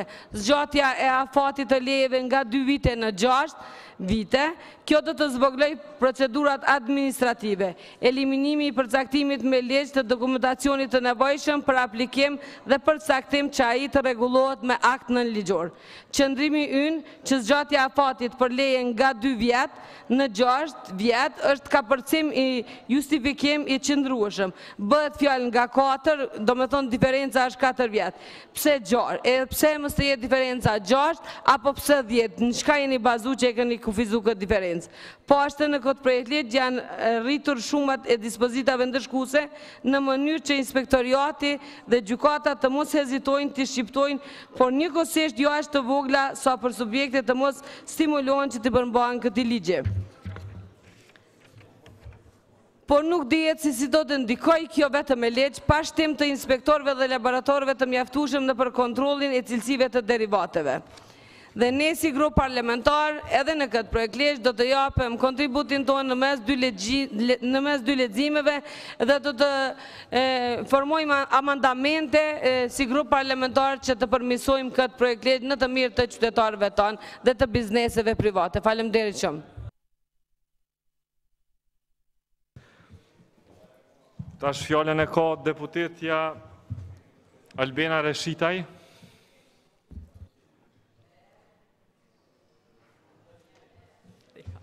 Faleminderit kryetar i Kuvendit, të nderuar kolegë deputet, të nderuara ministre. Është shumë e rëndësishme që projekt ligji me numrin 08L018 për tregtinë në produktet naftës dhe karburanteve të ripërtreshme të kaloj në shqyrtimin e parë në këtë kuvend Republikës Kosovës sot. Sigurimi i cilësisë naftës, ashtu si që përmendën edhe kolegët para prak, është një rëndësie të veçantë, sidomos edhe për komponentën e shëndetit publik qytetar. Pasi që nga hulumtimet e shumta në shumë vende botërore, konsiderohet se ekziston një korelacion në mes të kualitetit të dobët të naftës dhe shumë sëmundjeve që ndërlidhen me ndotjen e ajrit. Duke e pas parasysh këtë, e konsideroj se është një rëndësie të veçantë serioziteti institucioneve tona në kontrollimin e importit të naftës që futet në Republikën e Kosovës dhe jo vetëm kontrollimi i cilësisë, por edhe inspektimi, edhe kontrollimi edhe i funksionit të laboratorëve, por edhe inspektimi edhe kontrolli i naftës në përgjithësi në Republikën e Kosovës. Fatkeqësisht, deri më sot, vendi ynë nuk ka asnjë informacion shkencor në lidhje me impaktin e kualitetit të dobët të naftës që është futur në Republikën e Kosovës dhe shëndetit publik qytetar. Sikur të kishim tani një hulumtim të tillë, do të ishim edhe më të vetëdijshëm edhe si qytetar të vendit për rëndësinë që ka në ngritjen e gjithsesi në dëmtimin që i kemi shkaktuar qytetarëve, shëndetit qytetar me ndotjen e ajrit e që vjen direkt nga kualiteti i ulët i naftës. Andaj dua të potencoj të nderuar kolegë deputet që jemi të gatshëm edhe si komision për bujqësi, pylltari, zhvillim rural, infrastruktur, mjedis dhe planifikim hapësinor, të japim kontributin ton që në mes të dy leximeve në këtë projekt ligj, pasi që prek edhe komponentën mjedisore. Ju faleminderit. Fjalën e ka deputetja fitore Pacolli Dalipi.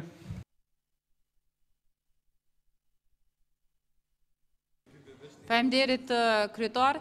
Unë vetëm po du me mbështetë dhe me përkra atë cilën e tha deputetja Reshitaj, sepse është e rëndësishme që ky projekt ligj të kaloj sot dhe në lexim të dytë të shqyrtohet edhe në Komisionin për Mjedis, nga se cilësia e naftës e cila përdoret në automjete dhe në mjete tjera djegëse është e rëndësishme që të jetë cilësisë së lartë, sepse ne kemi shembuj këtu në Kosovë e përkatësisht komunën e Prishtinës, kur kemi gjetur që nafta e cila është përdorur për djegje, për nxjerrje në shkolla dhe në vetura, ka përmbajt nivel të sulfurit deri në 800 ppm, ndërsa me direktivën e BE-s lejohet që të jetë maksimum 10 ppm. Kjo do me thënë që nafta e cila është e cilësisë së dobët, e cila rrezikon shumë shëndetin ton, shkakton edhe ndotje në mjedisin në cilin ne jetojmë, prandaj është shumë e domosdoshme dhe ne si komision jemi të gatshëm të japim maksimumin ton që të nxjerrim një ligj i cili në të ardhmen siguron që institucionet tona arrin që të krijojnë kushte që në vendin tonë të hyjnë vetëm naftë e cilësisë së lartë, e cila na siguron edhe një mjedis të pastër për qytetarët e Kosovës. Faleminderit shumë. Fjalën tash e ka Ministri Hajdari.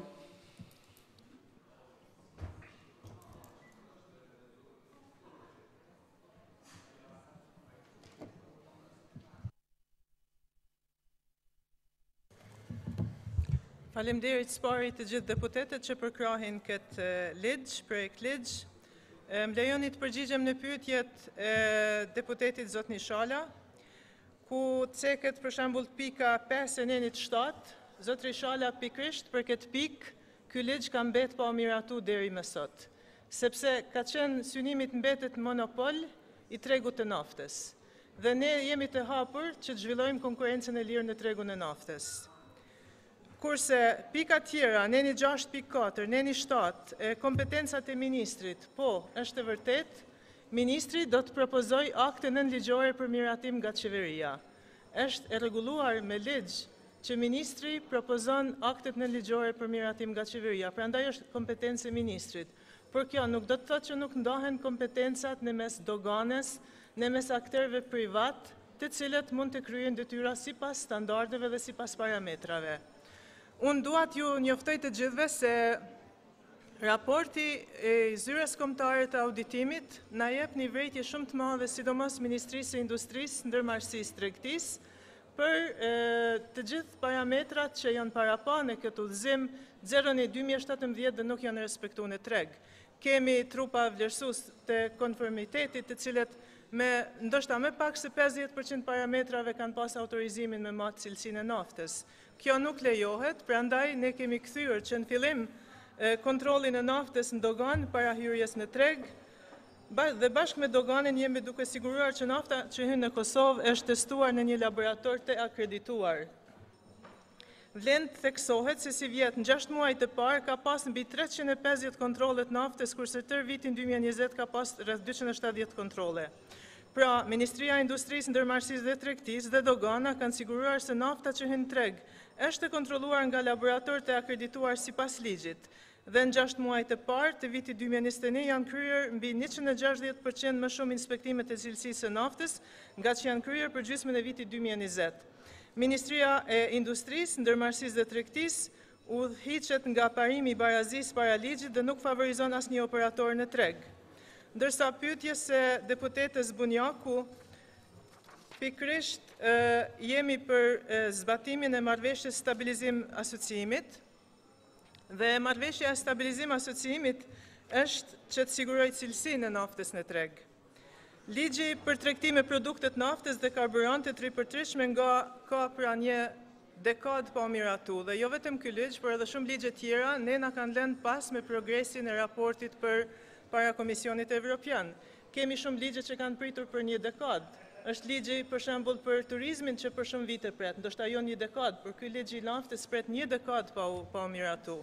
Janë edhe shumë ligje tjera që kërkojnë, pikërisht është kërkesë nga programi i reformës ekonomike si instrument për zbatimin e marrëveshjes së stabilizim asociimit që ne na matet progresi përmes miratimit të ligjeve. Nëse ne kemi indikator miratim i ligjit, është një plus për Kosovën që ne po jemi më afër të zbatimit të marrëveshjes së stabilizim asociimit.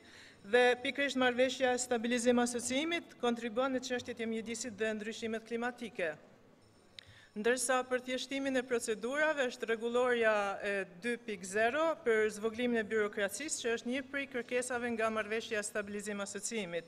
Prandaj ne jemi konform me kërkesat, me direktivat nga Bashkimi Evropian dhe do të konkretizojmë tutje punën dhe ndarjen e përgjegjësive sa i përket menaxhimit të kontrollit të tregut në treg, para hyrjes në treg dhe të operatorët ekonomik dhe të qytetarët. Faleminderit. Deputeti Ferhat Shola ka kërkuar një replik lidhur me diskutimin e ministres. Unë nuk do të replikoj, por do të kërkoj edhe një 2 përgjigje shtesë, pasi që unë parim kemi qenë dhe jemi që ligji duhet me u bon, i duhet tregut. Por a mund më thëtë ministra në pikën 11.2, ne në 7, për e lexoj saktësisht, skema mbështetëse për subjektet që përdorin teknologji të qëndrueshme që janë pajisjet për furnizimin për automjete elektrike. Çka kanë lidhje automjetet elektrike në ligjin e naftës? Ai harroni, ai keni ngatruar edhe burimet energjetike. Pra konceptualisht ka gabime trona, ligji për automjete elektrike ose me diçka tjetër ka. Po qka lyp automjet elektrik të ligji i naftës? Ne, do thotë është mirë me na sharu, pik këtu. Pastaj po e lexoj edhe një pik tjetër, shpenzimet e verifikimit mund caktohen nga subjektet. Pra, caktimi i shpenzimeve të verifikimit tek subjektet është në kundërshtim me nenin 50 ligjit 06 ne vizh 041 për kërkesa teknike për produktet e vlerësimit konformitetit, i cili ka të bëjë me shpenzimet e mbikëqyrjeve inspektuese. Pra kemi dualizëm, kemi kundërshti ligjore, të akteve ligjore. Dhe pyetja e tretë kisha pas shumë dëshirë me ditë, a e ka punu vetë ministria, do thotë, e kësaj qeverie, apo e ka trashëgu. Edhe këto është mirë me ditë.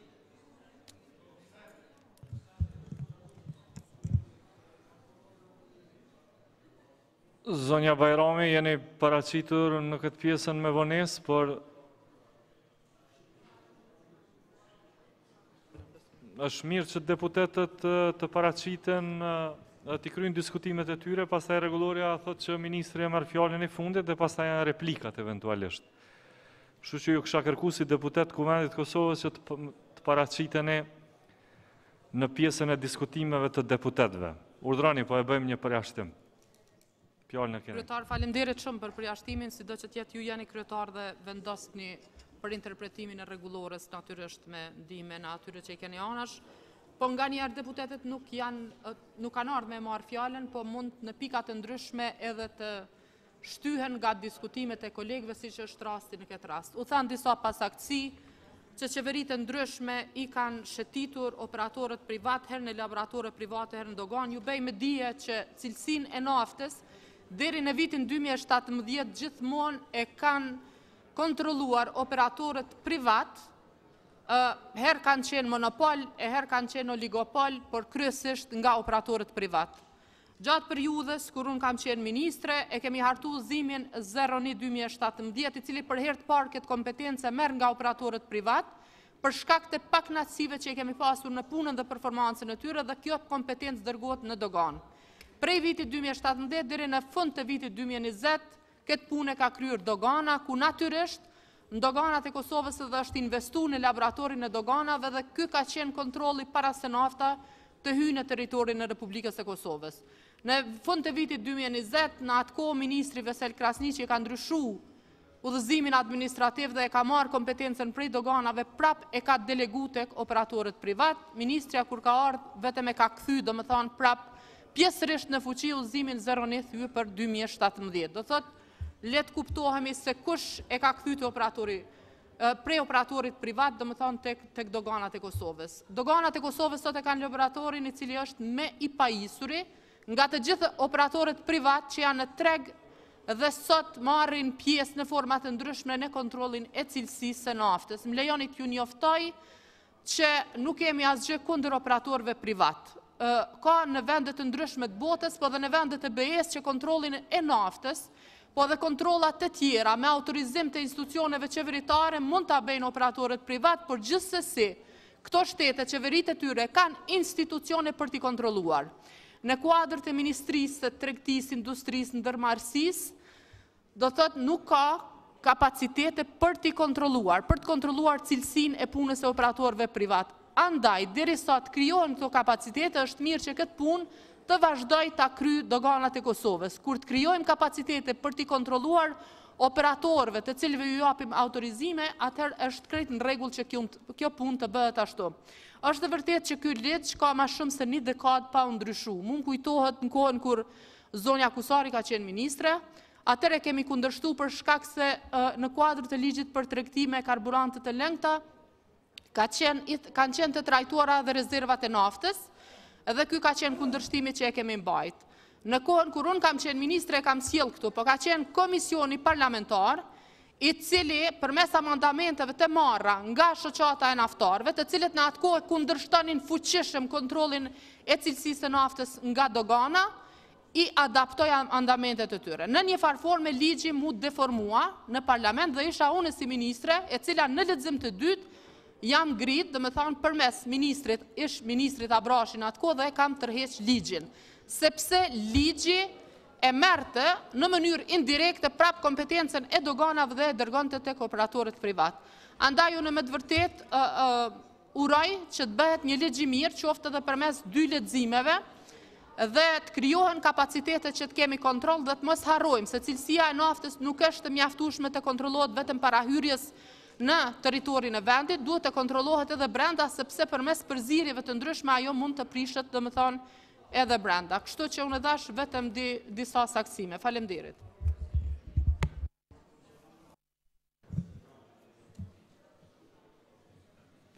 Pse ke kërku fjalën zoti Hyseni? Ka qenë një prekje e gabueshme e mikrofonit apo jo?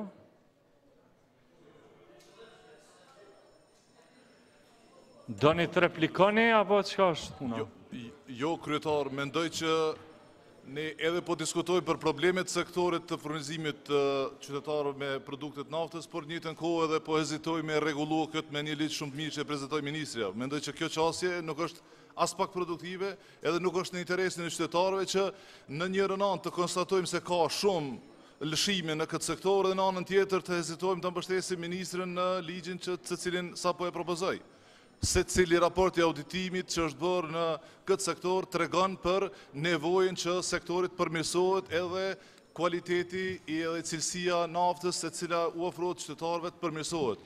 Mendoj që në këtë drejtim ne e kemi obligim që në interes të qytetarëve si deputet të Kuvendit të Kosovës të japin mbështetje për ligjin sapo e propozoi ministrja deri në leximin e dytë, ndonjë vretje, ndonjë sugjerim mund ta japin edhe kolegët nga opozita, mirë po nuk mund të barrikadohemi në këtë formë siç po tentojnë barrikadohen, sepse jemi duke folë për një interes që në fundit te kalon këtë sallë parlamentit. Faleminderit. Kalojmë atëherë në procesin e votimit. Ministra, do në me marrë fjallën për një përgjigje përfundimtare.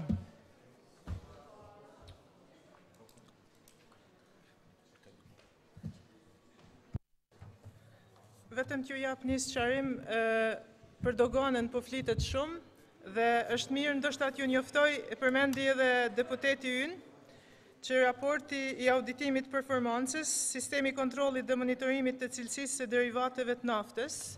Ky raport na njofton që duhet të bëjmë ndryshime pikërisht për ligjin 01/2017. Dhe këtu në raport thuhet, por unë jam shumë në bashkëpunim të afërt me doganën dhe e di që ka përmirësim për i vitit 2019, por në këtë raport thuhet që laboratori doganës teston numër të vogël të parametrave.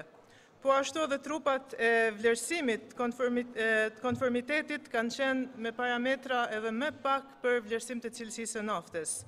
Dhe shkak i numrit vogël të parametrave që testohen nga laboratori doganës, është sekt që ky laborator nuk ka poseduar pajisjet për testimin e më shumë parametrave, por sot ka më shumë në dispozicion pajisje për testimin e parametrave, kështu që ne do të bashkëpunojmë me doganën, por është rëndësisë së lartë të sigurohet tregu në hyrje në treg, në tregun që ekziston, domethënë në import, në treg dhe në përcjellje të konsumatori.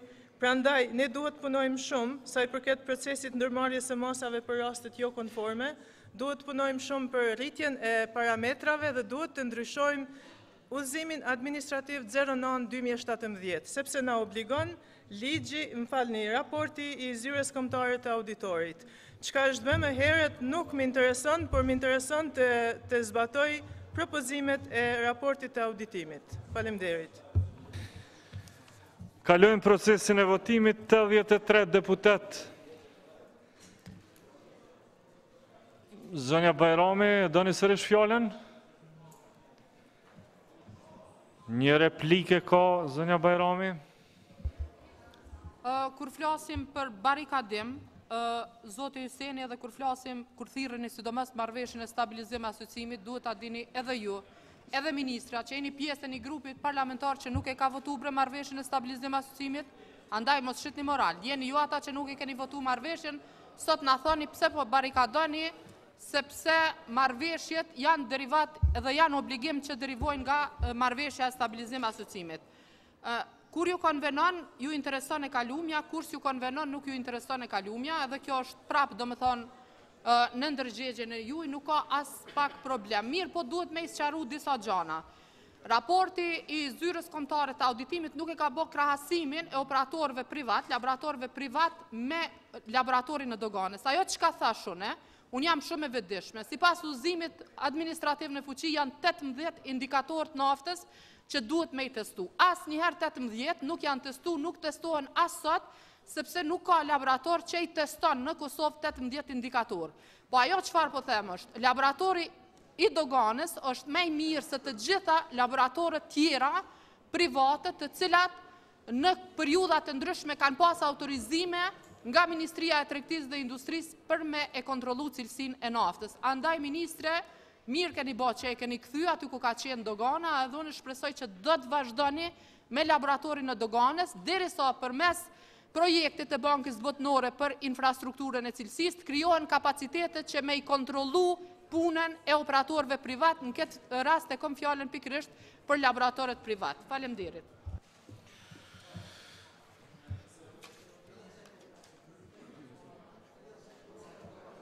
Zoti Shola, nuk keni më të drejtë të bëni replik. E keni konsumuar, ju lutem, të drejtën tuaj për replik. Kalojmë në procesin e votimit. Të nderuar deputet, më lajmëroni administrata sa janë të pranishëm. Deputet të cilët qëndronin në këmbë atje, a mund të uleni në ulësët tuaja, ju lutem?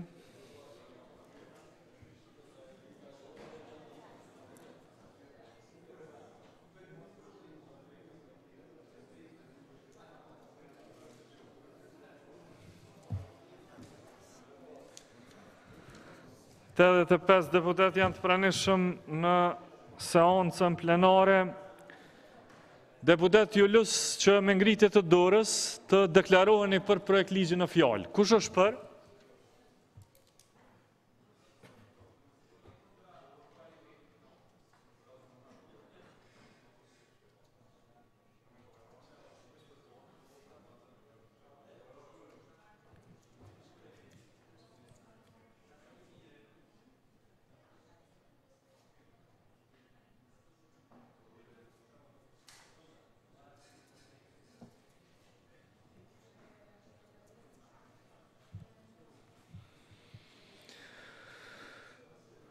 Kush është kundër?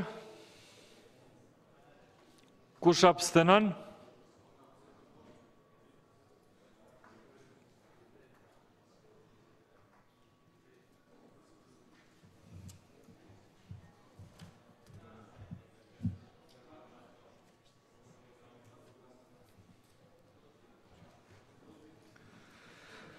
Atëherë konstatoj që me 65 vota për, asnjë kundër dhe asnjë abstenim, kuvendi e miratoi në parim projekt ligji numër 08 L018 për tregtin me produkte të naftës dhe karburante të ripërtërishme.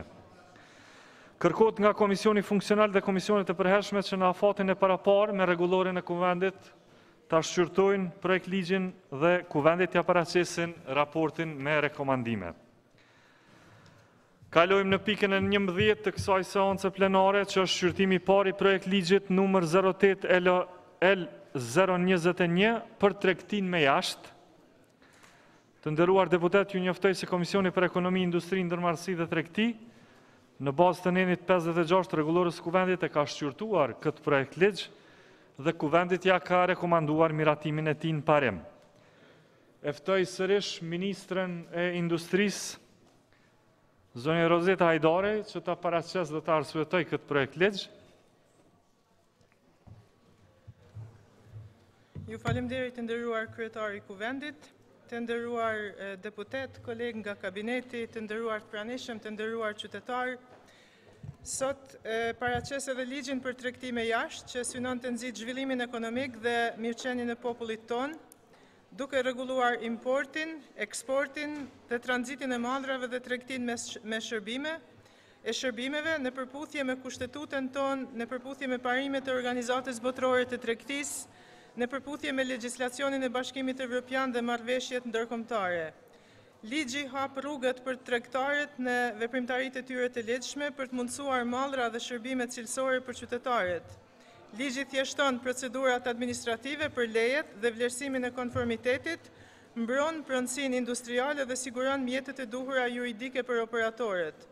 Për më tepër, ligji mbron industrinë vendore nga praktikat e dëmshme, duke fuqizuar njëherë qeverinë të veprojnë në mbrojtje të interesit shtetëror dhe të qytetarit. Arsyeshmëria për hartimin e projekt ligjit për tregtime jashtë është se me këtë projekt ligj përcaktohen parimet e përgjithshme që rregullojnë tregtinë me jashtë të Republikës së Kosovës, në përputhje pra me praktikat më të mira ndërkombëtare dhe e përmenda edhe më herët legjislacionin e Bashkimit Evropian dhe duke përmirësuar kështu ekonominë dhe mirëqenien e popullit të Republikës sonë. Kosova tani është pjesë e tregut rajonal përmes marrëveshjes CEFTA, pjesë e tregut Bashkimit Evropian, përmes marrëveshjes stabilizim asociimit, si dhe synon që në të ardhmen të jetë pjesë e Organizatës Botërore të Tregtisë. Prandaj, shtrohet nevoja e hartimit të një ligji të ri, i cili është në përputhje me rregullat dhe parimet e OBT-s, MSA-s dhe CEFTA-s, ligj i cili do të ndihmonte në avancimin e pozitës së prodhuesve vendor në raport me tregtarët, një zhvillim ekonomik më të lartë dhe rritje të konkurrueshmërisë. Projekt ligji për tregtime jashtë është hartuar komplet në përputhje me standardet dhe praktikat më të mira ndërkombëtare dhe evropiane. Unë jam sot këtu për t'ju përgjigjur me shumë pyetjeve që keni, por kjo është një paraqitje e shkurt. Faleminderit. Tash e ka fjalën kryetari i Komisionit për Ekonomi, deputeti Ferhat Shala. Faleminderit kryetar. Komisioni për Ekonomi, Industri, Ndërmarrësi dhe Tregti, në bazë të nenit 56 paragrafit dhe të rregullorës kuvendit në mbledhjen e mbajtur me 15 shtatit 2021 e shqyrtoi në parim projekt ligjin numër 08L021 për tregtitë e jashtme dhe vendosi që kuvendit me shumicë votas që paraqes këtë rekomandim. Të miratohet në parim projekt ligji 08L021 për tregtitë e jashtme. Ju falenderit. Radha e grupeve parlamentare. Nga lëvizjave të vendosje, deputetja Jeta Statovci.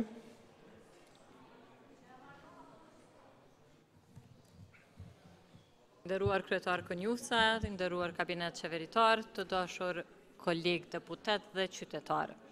Tregtia është drejt për drejt e lidhur me rritjen ekonomike dhe me qenë se tregtia mundëson përdorimin e plot dhe efikas të burimeve të një shteti, lirisht mund të themi që ky projekt ligj është një prej projekt ligjeve më të rëndësishme të këtij sektori. Qëllimi i projekt ligjit për tregti të jashtme është që të përkufizojë rregullat e përgjithshme për ushtrimin e tregtisë me jashtë nëpërmjet personave fizik dhe juridik, të cilët banojnë brenda dhe jashtë territorit të Kosovës. Ligji bazohet në parimet dhe marrëveshjet e organizatës botërore të tregtisë dhe ligjet e Bashkimit Evropian, si dhe është kompatibil me praktikat e mira ndërkombëtare. Nga ajo që mund të themi është se projekt ligji përqafon parimet thelbësore të UBT-s, si për shembull parimi i kombit më të favorizuar, që nënkupton se të gjithë partnerët e tregtisë duhet të trajtohen një lloj, ndalimin e kufizimeve sasiore në tregti, përveç përjashtimeve të cekura shprehimisht, jetësimin e zotimeve të posaçme, si dhe parimin e trajtimit kombëtar që ndalon diskriminimin e madrave dhe shërbimeve. Por mbi të gjitha, ky projekt ligj mbështetet në parimin e barazisë, mbrojtjes së industrisë vendore dhe promovimit të eksportit. Të kësaj fryme janë disa dispozita përkundër praktikave të padrejta tregtare, si për shembull detyrimet antidumping dhe kundërbalancuese. Mallrat e importuara në Republikën e Kosovës në rrethana që përfshin praktika të padrejta tregtare ndërkombëtare mund të nënshtrohen detyrimeve antidumping ose kundërbalancuese në përputhje me legjislacionin në fuqi. Përmes neneve të parapara mund të zgjidhen problemet me disa produkte specifike.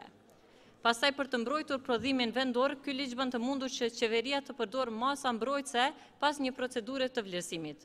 Autoritetet tona mund të propozojnë masa mbrojtëse për çdo produkt që importohet në territorin e Republikës së Kosovës në sasi të rritur dhe kushte që shkaktojnë ose rrezikojnë të shkaktojnë dëme serioze për industritë vendore që prodhojnë produkte të ngjashme ose drejt për drejt konkurruese. Pra kjo dispozitë është shumë e rëndësishme për të mbrojtur produktin dhe prodhuesit vendor, si dhe të stimulojnë rritjen e nivelit të prodhimtarisë në nivel vendi. Ky projekt ligj në tërësinë e tij plotëson në masë të madhe ligjin paraprak, si dhe plotëson disa nevoja që Republika e Kosovës ka karshi prodhuesve dhe sidomos atyre vendor.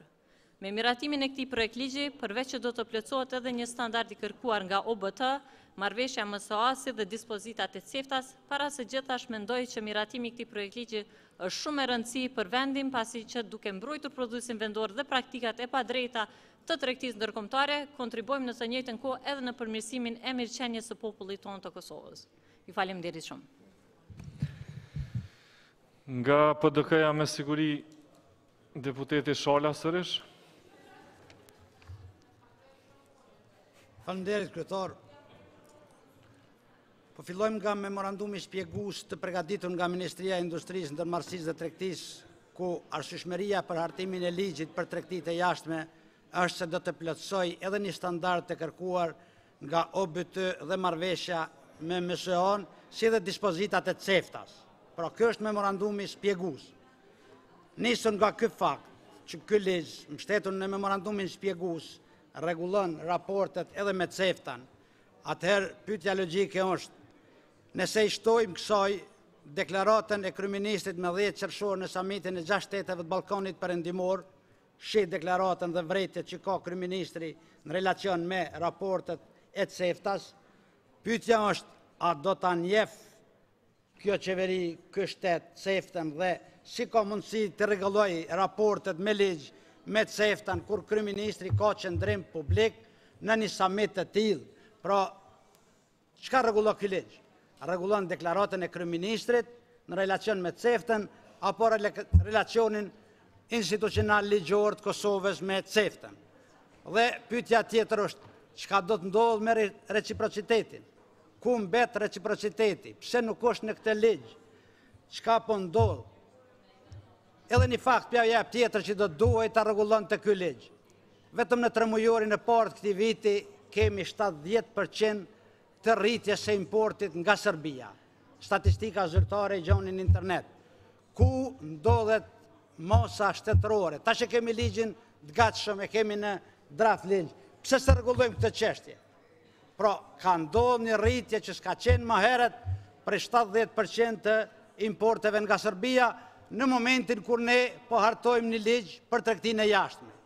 Cilat janë mekanizmat që do të disciplinojnë këtë sektor dhe këtë disbalancë mes eksporteve dhe importeve? A ka përgjigje qeveria dhe ministria në këtë relacion? Dhe derisa ne nuk e shohim të rregulluar këto dhe shqetësime tjera që ka tregtia jashtme, ne nuk mund ta mbështesim një ligj të tillë. Nga Lidhja Demokratike, Valentina Bunjaku Rexhepi. Faleminderit kryetar, të respektuar ministra, të respektuar kolegë deputet, të respektuar qytetar të Republikës Kosovës, edhe ky projekt ligj është në favor dhe në shërbim të qytetarëve të Republikës dhe në veçanti të bizneseve. Mirë po, ajo që bie në sy është se përkundër populizmin nga vetëvendosja me nacionalizëm, Shqipëria nuk favorizohet në këtë projekt ligj, kur bëhet fjalë për tregtinë me jashtë. Po ashtu, në një shtat, trajtimi kombit më të favorizuar me tregtinë me mallra tingëllën keq. Në vend se të përdoret shpreha, trajtimi vendit ose origjinës prej nga bëhet importi, do të ishte më adekuate të ndryshohet i kombit më të favorizuar dhe të bëhet i vendit me origjinë të mallit të importuar. Her duket nacionalizëm, her folklorizëm, sidomos në tregtinë me jashtë, ku tregtia i shkrin më së miri dallimet nacionale. Në një rast të këtij projekt ligji deklarohet se në rast se ndonjë vend ose rajon zbaton ndalesa, kufizime ose masa të reja të ngjashme që vendosen një barë të padrejtë apo diskriminuese ndaj tregtisë së Republikës së Kosovës, qeveria me propozim të ministrisë mund të ndërmarrë kundërmoasa ndaj vendit ose rajonit përkatës. Në rast se ndodh kjo, Serbia, siç ka ndodhur shpesh, kur do të kthehet reciprociteti për të zbatuar këtë projekt ligj që pas miratimit do të bëhet ligj, apo dhe kjo bën pjesë në populizmin e juaj të kësaj qeverie. Sa kemi parë në këtë projekt ligj, edhe ky është populizëm i pastër i qeverisë, kinse mbron prodhimin vendor, veç pse përmend veç në letër, veç në projekt ligj. Të nderuar deputet, bizneset në Kosovë një nga gjërat kryesore që kërkojnë lirimin e pagesës së TVSH-s në kufi, që do të lehtësonte çdo import. Pra, TVSH të paguhet pasi të shitet malli, ndërsa çdo gjë tjetër nuk lehtëson shumë ndonjë gjë sa për të ndryshuar tregtia me jashtë nga bizneset e Kosovës. Po ashtu bizneset tona kërkojnë që marrëveshja për taksimin e dyfisht duhet të realizohet me shtetet e BE-s, konkretisht me ato që nuk është arritur deri më tani. Prandaj, nëse do të mund të bënim diçka në këtë drejtim, në këtë projekt ligj apo çdo ligj tjetër në fuqi për këtë fushë, do të ishte më e rëndësishme për tregtinë me jashtë, sidomos neni i 15 detyrimet doganore. Pra, në parim, ky projekt ligj duhet mbështetur, por edhe të punohet në drejtim që të ndihmojmë konkretisht bizneset në tregtinë me jashtë. Dihet se Kosova ballafaqohet me shumë sfida në tregtim me jashtë, importuesit kosovar kanë shumë sfida në një konkurrencë të jashtëzakonshme të fortë rajonale, evropiane, globale dhe me aq shumë barriera brenda dhe jashtë vendit. Ne po ashtu e pyesim, pse ligji 04L48 për tregtim me jashtë i vitit 2011 është përmbledhur me 10 faqe, ndërsa ky projekt ligj ka 46 faqe saktësisht. A ka mundësi të reduktohet më shumë ky projekt ligj, qoftë edhe si tekst, pasi aq i gjatë vjen çdo ligj prej se ka në pushtet vetëvendosja. E i bie kjo se flasin e shkruajnë gjatë, ndërsa punojnë pak. Besoj se flasin e shkruajnë, por puna atyre mbetet e zbat në praktik. Faleminderit shumë. E nderuara ministre, a doni fjalën? Ministri Hajdari.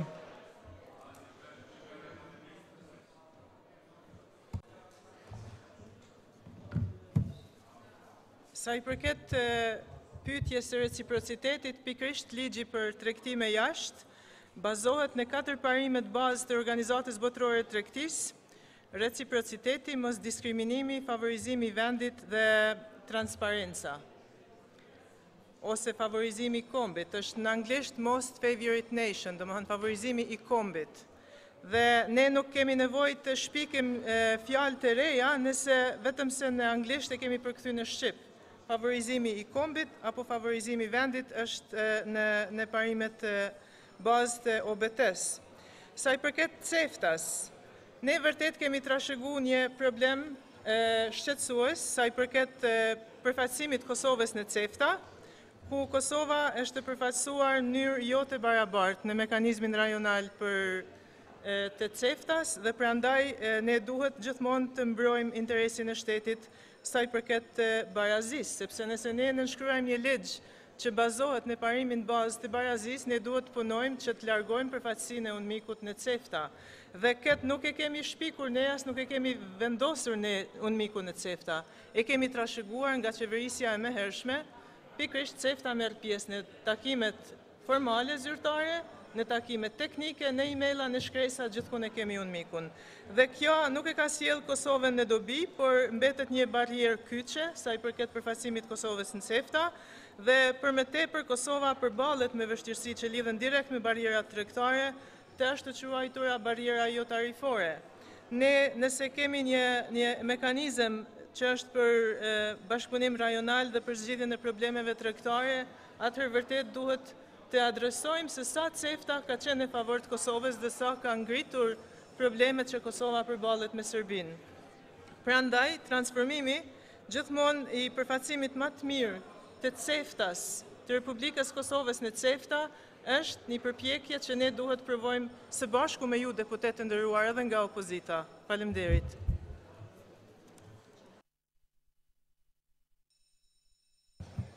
Hymë në procesin e votimit tash, të nderuar deputet.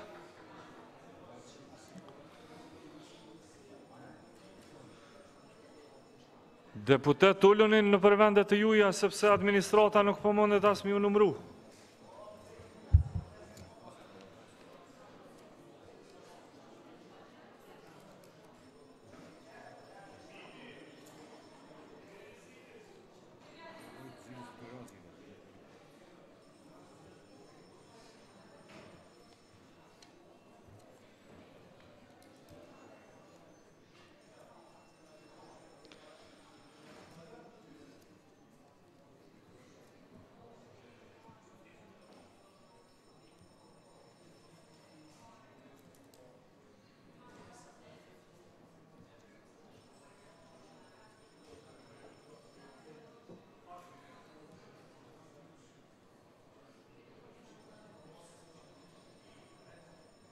Sa deputeti kemi në salë, ju lutem? 80 deputet janë në salë për momentin. Atëherë, të nderuar deputet, ju lësë që me ngritje dore të deklaroheni për projekt ligje në fjalë. Kush është për?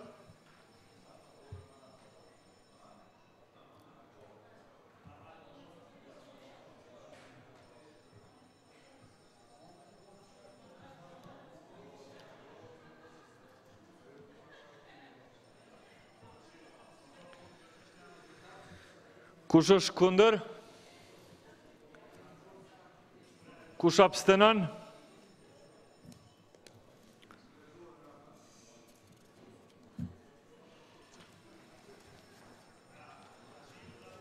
E konstatojmë rezultatin. Atëherë konstatojt që me 62 vota për, asnjë kundër dhe asnjë abstenim, kuvendi e miratoi në parim projekt ligji numër 08L021 për tregtime jashtë. Kërkohet nga Komisioni Funksional dhe Komisionet e përhershme që në afatin e paraparë me rregullore të kuvendit ta shqyrtojnë projekt ligjin dhe kuvendit t'ia paraqesin raportin me rekomandime.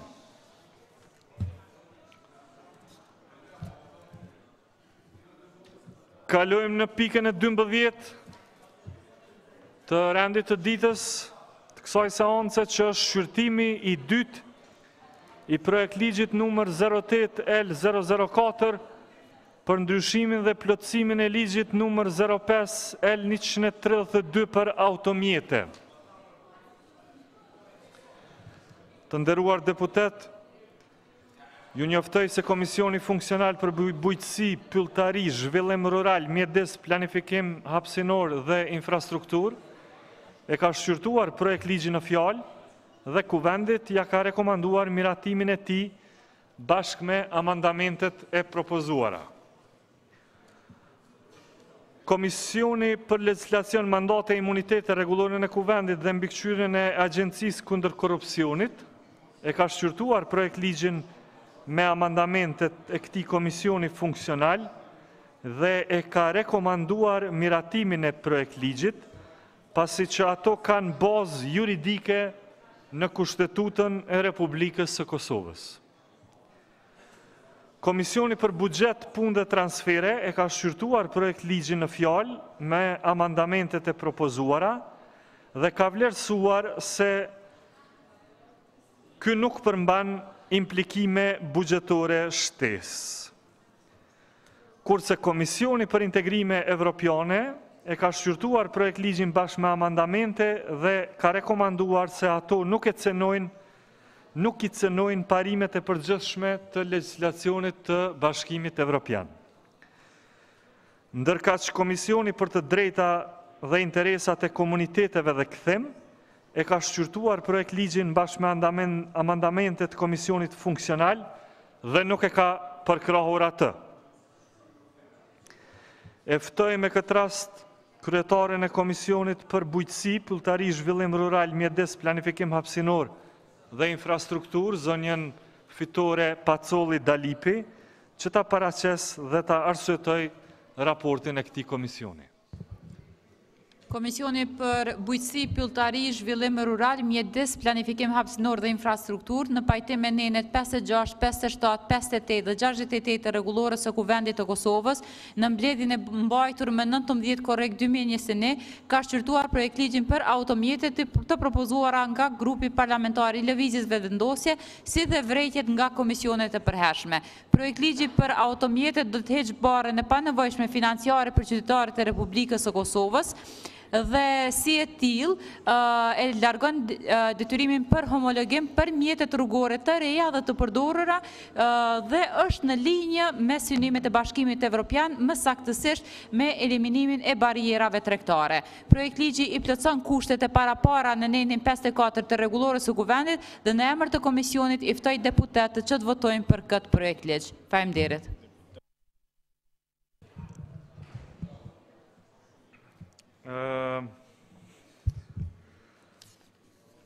Tash nga lidhja demokratike e Kosovës është lajmëruar deputeti Besjan Mustafa, e ka fjalën.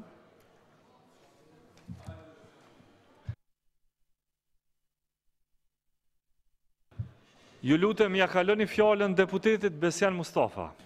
Faleminderit kryetar, nderuar koleg, siç kemi bërë edhe në leximin e parë, jemi pajtuar me këtë projekt ligj, duke përkrahur anulimin ose shpërbërjen e çdo monopoli në Republikën e Kosovës. Mirë po siç kam kërkuar atëherë, vazhdoj të kërkoj edhe tani që kjo shpërbërje monopoleve të vazhdoj edhe tek qendrat e kontrollit teknik. Prandaj ju bëj thirrje, veçanërisht Ministrisë së Linjës, që sa më parë ta sjellë në Kuvend plotësim ndryshimin e ligjit që ta shpërbëjmë edhe monopolin e qendrave të kontrollit teknik në nivel komunal. Ju falenderoj kryetar. Nga Partia Demokratike, fjalën e ka deputeti Hajdar Beqa.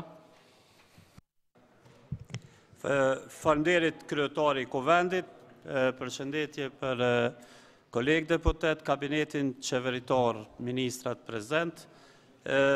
Realisht, ne si komision e kem po ligjin, respektivisht amandamentet për KCA në kundërshtim me Kushtetutën, realisht janë harmonizim me Kushtetutën e Republikës Kosovës, por mendoj që ky ligj ka nevojë që edhe i bëj thirrje edhe në këtë rast e Ministrisë Punëve të Brendshme që konsideroj që është ma shumë se sa domosdoshme që ky ligj mos të merre në iniciativa që të bëhen ndryshimet ose nga qeveria ose nga deputetët të pjesë, sepse ka edhe nene tjera cilat janë në kundërshtim me kushtetutën dhe të njëjtën kohë janë në barë e panevojshme për qytetarët e Republikës Kosovës. Unë kam një rekomandim që realisht bën fjalë për ligjin, po jo për amandamentet për kotse, e kom për qeverin, respektivisht për Ministrinë e Punëve të Brendshme, që të merë mosa të bëjnë ndryshimin e 2 nene të ligjit 05L 132, respektivisht nenin 43 të regjistrimi i mjetëv,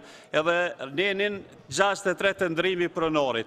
Aktualisht neni 43 do të thotë për regjistrimin e mjetëv i bën kurzimet e qytetarëve për të paguar tatimet më pronë, për të paguar do të thotë edhe taksat në këtë rast dënimet e komunikacionit. Këto 2 ligje bin ndeshje me kushtetut, këto 2 barë për qytetarin bin ndeshje me kushtetutën dhe të njëjtën kohë janë edhe të rregullune me ligje tjera, për shembull ligji 03L 204 për tatimin e pronën e palojshme, ndryshuar me ligjin R 04L 100 për ndryshimin dhe plotësimin e ligjit për pronarët për pronën e palojshme, në R 03L 2014 neni 11 përgjegjësitë komunale, paragrafi 1 përcakton se cila komunë duhet të jetë përgjegjëse për funksionin e më poshtëm të administrimit të tatimit mbi pronën, saj përket pronës që është në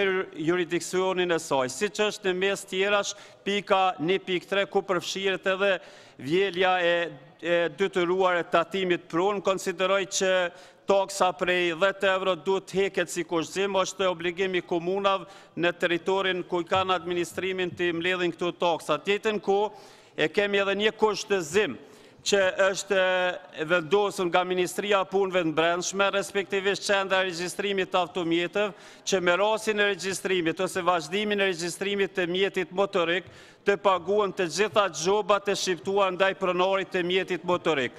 Nuk është praktik e drejt ligjore, kjo për faktin se gjobat të caktuara mund të kontestohen dhe për të njëjtat mund të zhvillohet procedura kundërshtuese dhe tjetën ku do të mund ka ankesa dhe mund të ruhet do të respektohet prezumimi pa fajësisë, si që është rregulluar me Kushtetutën e Republikës Kosovës. Në anën tjetër, Policia e Republikës Kosovës mund të veprojë sipas dispozitave të neni 30 paragraf 4 të ligjit numër 05L 087 për kundërvojtje, me të cilin shprehjesht përcaktohet, për them këto për ministrinë, unë e di që e din, po mendoj që duhet me marrë mosa, nëse kryesi pjesërisht ose tërësisht nuk e paguan gjobën në afatin e përcaktuar, do të zbatohet përmbarimi i detyrueshëm në pajtim me dispozitat e ligjit për përmbarim. Urdhri kundërvajtës, përmes të cilit shqiptohet gjoba, do të cilësohet dokument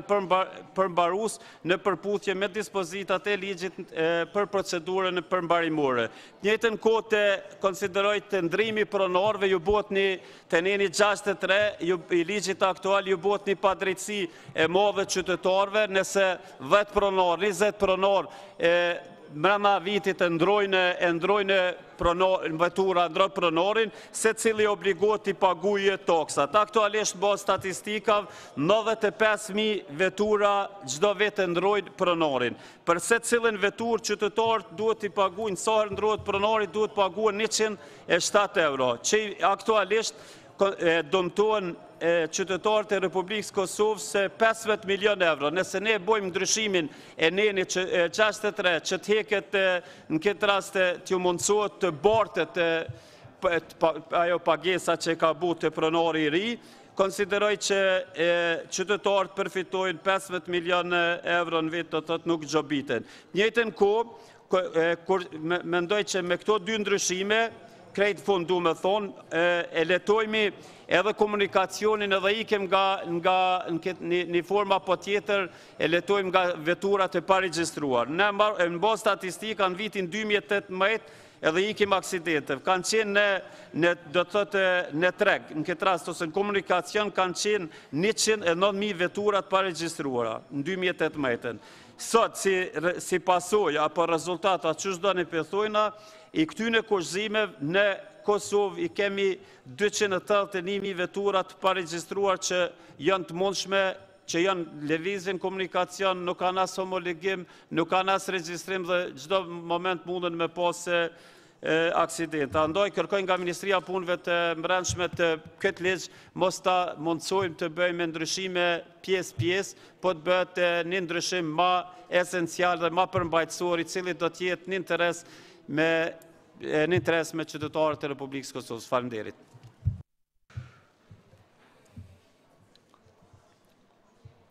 Fjallën e ka deputetja Valentina Bunjaku Regjepi nga LDK-ja. Faleminderit kryetar, të respektuar ministra, kolegë deputet, të respektuar qytetarë të Republikës Kosovës. Ju keni sjell ligjin për automjete dhe keni vunë pa zhdukjen apo largimin e monopolit. Atëherë e kam një pyetje për ministrën. Pse nuk për largoni edhe monopolin për qendrat e kontrollimeve teknike? Nuk do me thonë me sjell projekt ligje vetëm për populizëm, po është më rëndësi shumë me sjell projekt ligje edhe për shërbim të qytetarëve të Republikës Kosovës. Ju e dini që kontrollimet teknike apo qendrat e kontrollimeve teknike kanë monopole. Është i kufizum do me thonë një 3, ku 4.000 vetura i takoj një regioni. Tani ju e dini që numri veturave porritet në për regione dhe ka qenë mirë që edhe kjo monopol i qendrave të kontrollimeve teknike të largohet. Prandaj kam një pyetje direkte për ju, ministrë.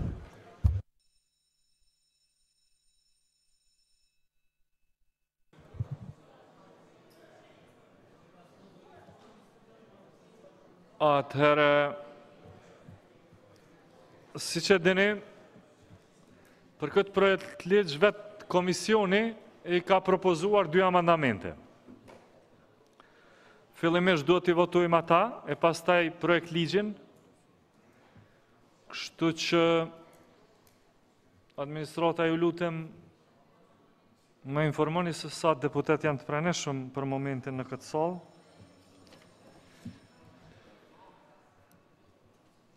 Ditë e bekume kjo për Kosovën, shpërbërja e monopoleve të dëmshme.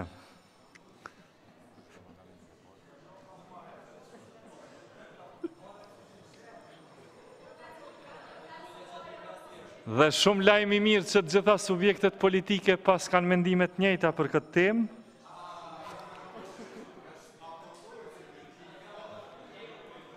Të shohim edhe votimin se si po ndodh, 81 deputet janë të pranishëm. E qesim në votim amandamentin e parë të komisionit funksional. Kush është për?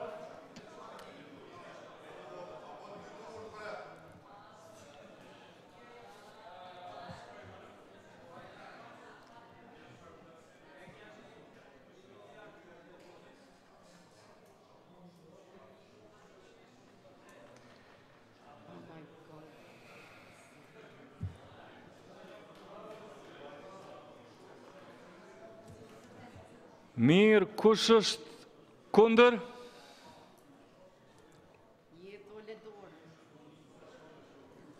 Kush abstenon?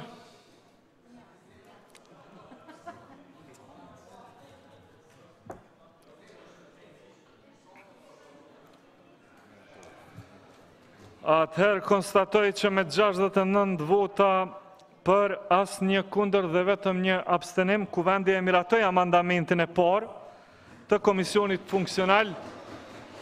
Tash dalim të votimi e amandamentit të dytë. Ju lësë që me ngritje dore të deklaroheni për amandamentin numër 2 të komisionit funksional. Kush është për?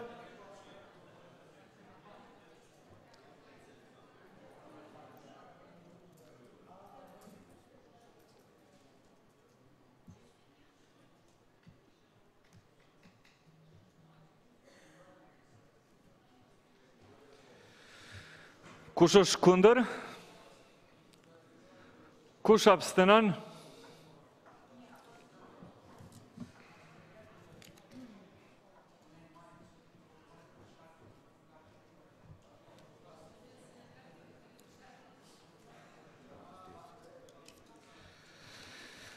Me 68 vota për, asnjë kundër dhe vetëm një abstenim, Kuvendi e miratoi edhe amandamentin e dytë propozuar nga Komisioni Funksional. Tash e votojmë projekt ligjin numër 05L132 për automjetet bashkë me amandamentet e miratuara. Kush është për?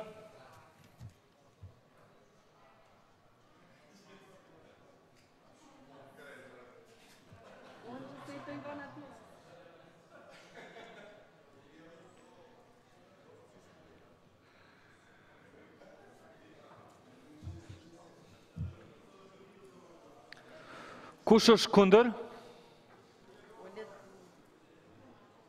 Kush abstenon?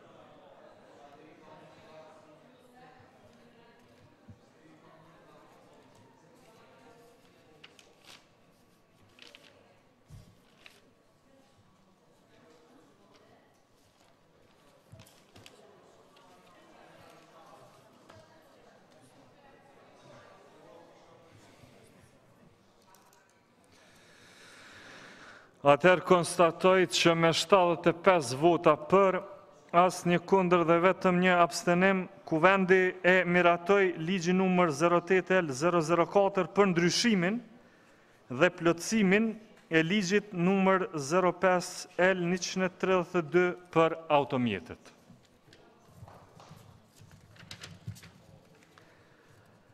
Tash, me qenë se pas kemi një kvorum të bujshëm,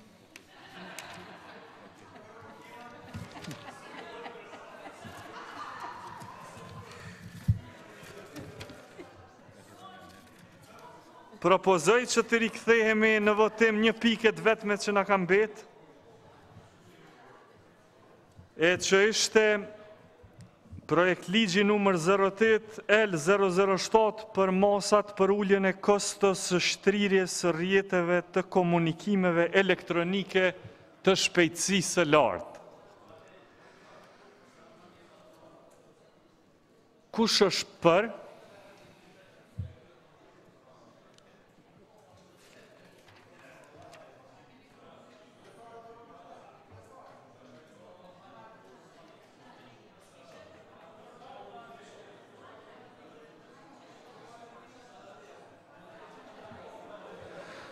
Kush është kundër?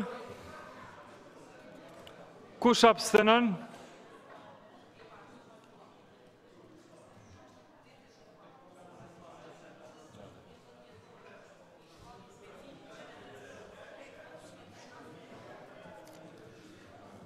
Të nderuar deputet, konstatoj që me 65 vota për, asnjë kundër dhe asnjë abstenim, Kuvendi e miratoi projekt ligji numër 08L007 për masat për uljen e kostos së shtrirjes së rrjeteve të komunikimeve elektronike të shpejtësisë së lartë. Tash kalojmë në pikën e fundit të kësaj seance, që është shqyrtimi i rekomandimeve të Komisionit për mbikëqyrjen e financave publike lidhur me raportin e auditimit të pasqyrave vjetore financiare të ndërmarrjes publike hortikultura për vitin 2020. Të nderuar deputet, ju njoftoj se Komisioni Funksional për mbikëqyrjen e financave publike e ka shqyrtuar raportin e auditimit për pasqyrat vjetore financiare të ndërmarrjes hortikultura për vitin 2020 dhe Kuvendit ja ka rekomanduar miratimin të cilat rekomandohen në këtë raport. Tash e shohim gjel, më lejo të vazhdoj me seancën të lutem. E ftoj në kryetaren e Komisionit Funksional për mbikëqyrjen e financave publike, zonjën Arta Baralia, për arsyetimin e raportit bashkë me rekomandimet.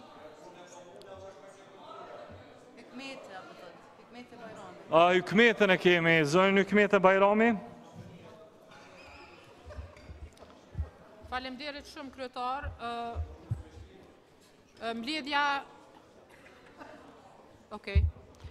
Mbledhja e mbajtur me 29 qershor e Komisionit për mbikëqyrjen e financave publike i ka rekomanduar deputetët disa rekomandime, domethënë për raportin e auditimit të ndërmarrjes hortikultura. Mirë po pas disa konsultimeve, arsyeja pse deputetët e komisionit e kanë sjell këtë raport për diskutim në seancë me disa rekomandime, ka qenë që hortikultura nuk është paraqitur përkundër dy ftesave të komisionit që të raportoj, duke u arsyetuar se Komisioni për mbikëqyrjen e financave publike nuk ka kompetencë ligjore për të mbikëqyrur ata në aspektin e shpenzimit e paras publike. Unë kryetar e pata një konsultim me juve para se të fillonte seanca. Në ndërkohë kam përgatitur një kërkesë dhe përmes koordinatorës e komisionit kam kërkuar opinion ligjor nga zyra ligjore e kuvendit në mënyrë që na jap përgjigje jo vetëm për këtë ndërmarrje, por edhe për ndërmarrje tjera komunale, por edhe për vetë komunat, nëse ne si komision kemi të drejtë të shqyrtojmë raportet e tyre, edhe të dërgojmë në seancë për të shqyrtuar. Arsyeja pse deputetët edhe administrata ka vendosur që ta sjellë këtë raport në shqyrtim është se ka pasur raste të tilla edhe në të kaluarën. Do thot vetë hortikultura në Komisionin për mbikëqyrje të financave publike në mandatet e mëhershme ka raportuar në komision, por ata tani thonë që jemi ndërmarrje komunale dhe nuk ju përgjigjemi juve, ne i përgjigjemi asamblesë komunale. Andaj unë kisha kërkuar mirëkuptimin e të gjithë kolegëve deputet dhe kisha kërkuar nga zyra ligjore që sa më shpejt na jap një opinion ligjor për trajtimin e kësaj çështje.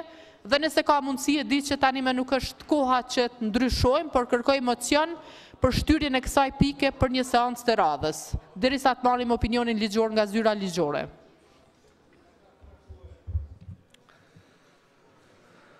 Deri tash nuk kam interpretim me shkrim nga zyrja ligjore lidhur me këto pretendime të cilat i that zonja Bajrami, por sa i përket praktikave të deri tashme dhe një interpretim i rregullorës lidhur me këto çështje, do të mund të thoja se në të vërtetë ne nuk po e monitorojmë e as nuk po e vlerësojmë ndërmarrjen hortikultura me këtë rast. Pra vlerësimi jonë është për një veprim të auditorit, të cilin e mbikëqyr Kuvendi i Republikës Kosovës. Pra ne nuk po flasim për akte të hortikulturës, as për një raport të hortikulturës. Po flasim për një vlerësim që auditori ja ka bërë kësaj ndërmarrje. Dhe autoriteti i fundit e më i rëndësishëm i Kuvendit Kosovës, i cili shqyrton këtë çështje, është Komisioni në fjalë i mbikëqyrjes së financave publike në Kuvend të Kosovës. Kështu që kjo është interpretimi që e kemi dhe për këtë arsye gjithmonë edhe raportet të cilat janë audituar nga auditori përgjithshëm për ndërmarrjet tjera publike gjithmonë janë shqyrtuar në këtë Kuvend të Republikës Kosovës. Kjo është arsyeja pse po e bëjmë edhe sot. Pra nga ky kuptim ne as nuk po e thirrim në përgjithësi këtë ndërmarrje publike, as nuk ka kurrë relacioni kjo ndërmarrje komunale me Parlamentin e Kosovës, përveç atë pikprerje që kjo kompani e ka me auditorin e përgjithshëm, të cilin e mbikëqyr Kuvendi i Republikës Kosovës. Vetëm kaq janë kompetencat tona në këtë drejtim. Ky është interpretimi jonë. Urdhroni zonja Bajrami, a njëherë keni fjalën?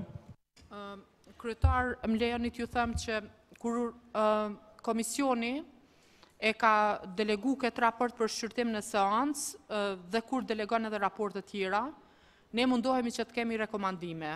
Ne pas konsultimit të disa kolegëve deputet të cilët kanë përvojë gjatë në udhëheqjen komunale, na u tha që ne nuk mund as të votojmë rekomandime.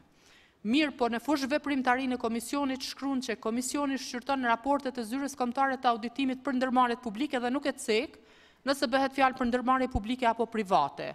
Po arsyeja dhe justifikimi që Bordi i Hortikulturës e jap për të mos raportuar në komision, na shtyn që të kemi një opinion ligjor, ndërsa kryetar, më lejoni t'ju them në atë që po thuni, ne nuk e shqyrtojmë punën e auditorit. Dhe më thonë, nuk është kualiteti i raportit të cilin e shqyrtojnë deputetet në kuvend.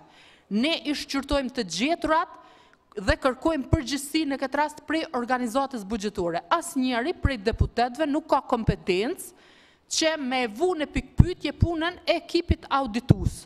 Ne faktikisht si komision pajtohemi me komplet të gjeturat edhe kërkojmë përgjithësi para prej organizatës buxhetore, qofta i menaxhment apo qoftë bord mbikëqyrës. Andaj nëse ne hymë në shqyrtim të raportit, ne faktikisht nuk e shqyrtojmë kualitetin edhe njëherë po them të punës të auditorit, ne shqyrtojmë edhe vëm në pikpyetje keq menaxhimin që në këtë rast e ka bërë kompania Hortikultura, duke ju referu si deputet gjithmonë gjetjeve të auditorit. Andaj nëse nuk jemi të sigurtë në prapë, po them është mirë që të presim për seancën e radhës, ta kemi këtë konfirmim me shkrim, nëse jemi kompetent si kuvend, e si pas regulorës, do me thonë fush veprimtërisë e komisionit ne jemi, por duhet shifen edhe ligji, do me thonë edhe përgjësia asamblesë komunale, ligji për vetë qeverisi lokale dhe janë disa ligjet të tjera, në cilat ata thiren që ne nuk jemi të zgjedhur nga ju, nuk ju raportojmë juve, i raportojmë asamblesë komunale. Kështu që prap po propozoj një mocion, në qofë se e përkrahni mirë, në qofë se jo, atëherë të vazhdojmë. Unë këtu kam disa rekomandime, por nuk jam e sigurt nëse si komision mund t'japim rekomandime. Faleminderit. Mirë, nga lëvizjave të vendosje njëherë t'i marrim mendimet për atë grupeve parlamentare, se çka po mendojnë lidhur me këto çështje që u ngritën, nga zonja Bajrami. Fjallën nga lëvizjave të vendosje e ka deputeti Eman Rahmani. Faleminderit kryetar. Unë pak po habitna me qëndrimin e kryetarës komisionit për shkak që ky nuk është qëndrim me as kërkesë e komisionit. Në mbledhjen të ne kemi mbajtur si Komision për Mbishyrje të Financa Publike, këtë raport e kemi dërguar për diskutim në Kuvendin e Republikës Kosovës. Dhe nuk kemi kërkuar as interpretime ligjore, as kërkesat të tjera si Komision. Andaj edhe me atë sa diun, kryetarja e Komisionit nuk ka qenë fare në mbledhjen e fundit kur është dërguar ky raport në Kuvend.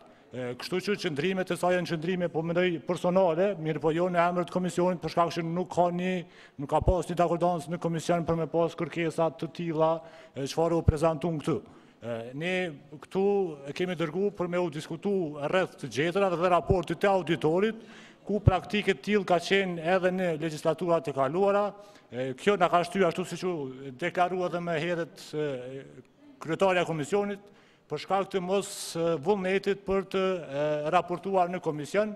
Andaj besojmë që është e drejtë që ata të cilët kanë çka të flasin në lidhje me të gjeturat e këtij raporti e që janë të gjetura goxha të mëdha që kanë bojnë direkt edhe me keq menaxhime, keq përdorime të parave publike, duhet të diskutohen këtu, edhe besoj që ky është vendi i cili duhet të merret pikërisht me këto çështje.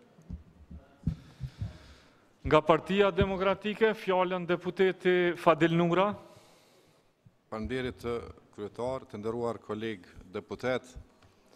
Sa i përket kësaj çështje kemi trajtuar edhe në komisionin funksional përkatës dhe është mase e qartë zoti kryetari i Kuvendit si interpretuesi rregullores, vetëm referejo thirrjeve në cilën janë dhënë këto rekomandime, përkatësisht në 138 paragrafi 2 Kushtetutës Republikës Kosovës, i cili në mënyrë eksplicite thotë: Auditori përgjithshëm i Republikës së Kosovës Kuvendit i paraqet mendimin për raportin e qeverisë për shpenzimet e vitit financiar të shkuara para se të miratohet nga Kuvendi. Atëra din dikush më tregu çka ka të bëjë kjo me dispozitat kushtetuese me procedimin e këtyre rekomandimeve të një ndërmarrje lokale kur pronar është komuna. Zoti kryetar, duhet të dimë se sistemi kushtetues i Republikës Kosovës është i rregulluar në dyshkallshmërinë e pushteteve dhe në 10 i kushtetutës e precizon shumë qartë autonominë e pushteteve lokale. Dhe çdo praktike mëhershme, shoqërisht që s'ka pas adresim kushtetuese nga kuvendet komunale në këtë rast nga pushtetet lokale, sepse do të nxjerrin nivelin qendror keq. Kështu që une pajtuem që këto rekomandime janë ndërhymje direkte në autonominë e pushteteve lokale në Republikën e Kosovës.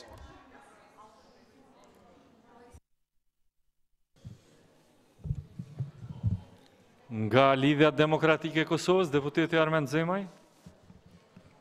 Faleminderit, kryetar. Është e qartë se raportet e auditimit, qofshin pasqyrat vjetore të gjitha organizata buxhetore, auditohen nga auditori gjenerale dhe sigurisht shkojnë edhe në Komisionin për mbikëqyrje financa publike. Po nuk do të thotë që çdo i cili raport duhet të ketë adresime në Kuvendin e Republikës së Kosovës për shkak të përzierjes së kompetencave me agjencitë të ndryshme, po në këtë rast me pushtetin lokal. Andaj këtë është dashur të sqarojnë në komision, sepse ne nuk mund të debatojmë për diçka e cila në fund nuk mund të nxjerrim konkluziona për rekomandime dhe kujt do t'i adresohemi. Është fare kohë që ne t'i mbajmë deputetet ose si seancë plenare, debatojmë për diçka, të flasim për të gjeturat dhe ato prap i rikthehen aksionarit. Nuk e di tash te cila komune, sigurisht e komuna e Prishtinës është kjo ndërmarrje publike.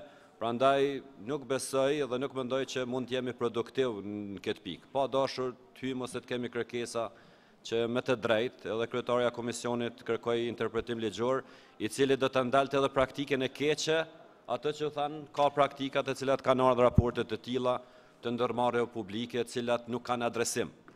Nëse ju insistoni ose ne të gjithë insistojmë që debatojmë për të gjeturat dhe në fund rekomandimet mbeten vetëm në nivel të diskutimit, atëherë po shpresoj që vetëm jemi duke humbur kohë.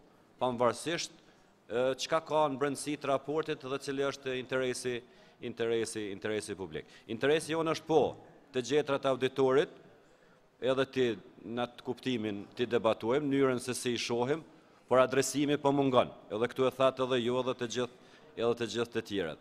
Nëse nuk kemi kompetencë adresimi, atëherë po mendoj që duhet të rikthehet.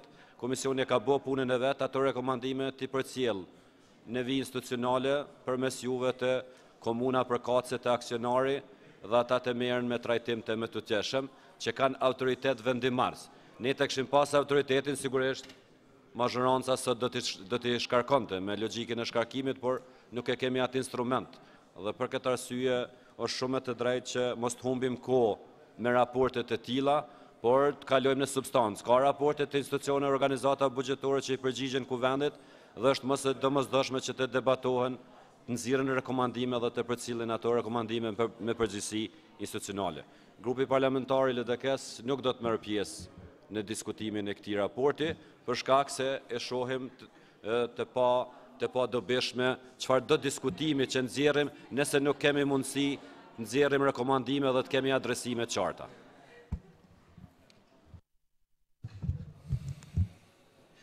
Mirlinda Sadiku nga Lëvizja Vendosje ka fjalën.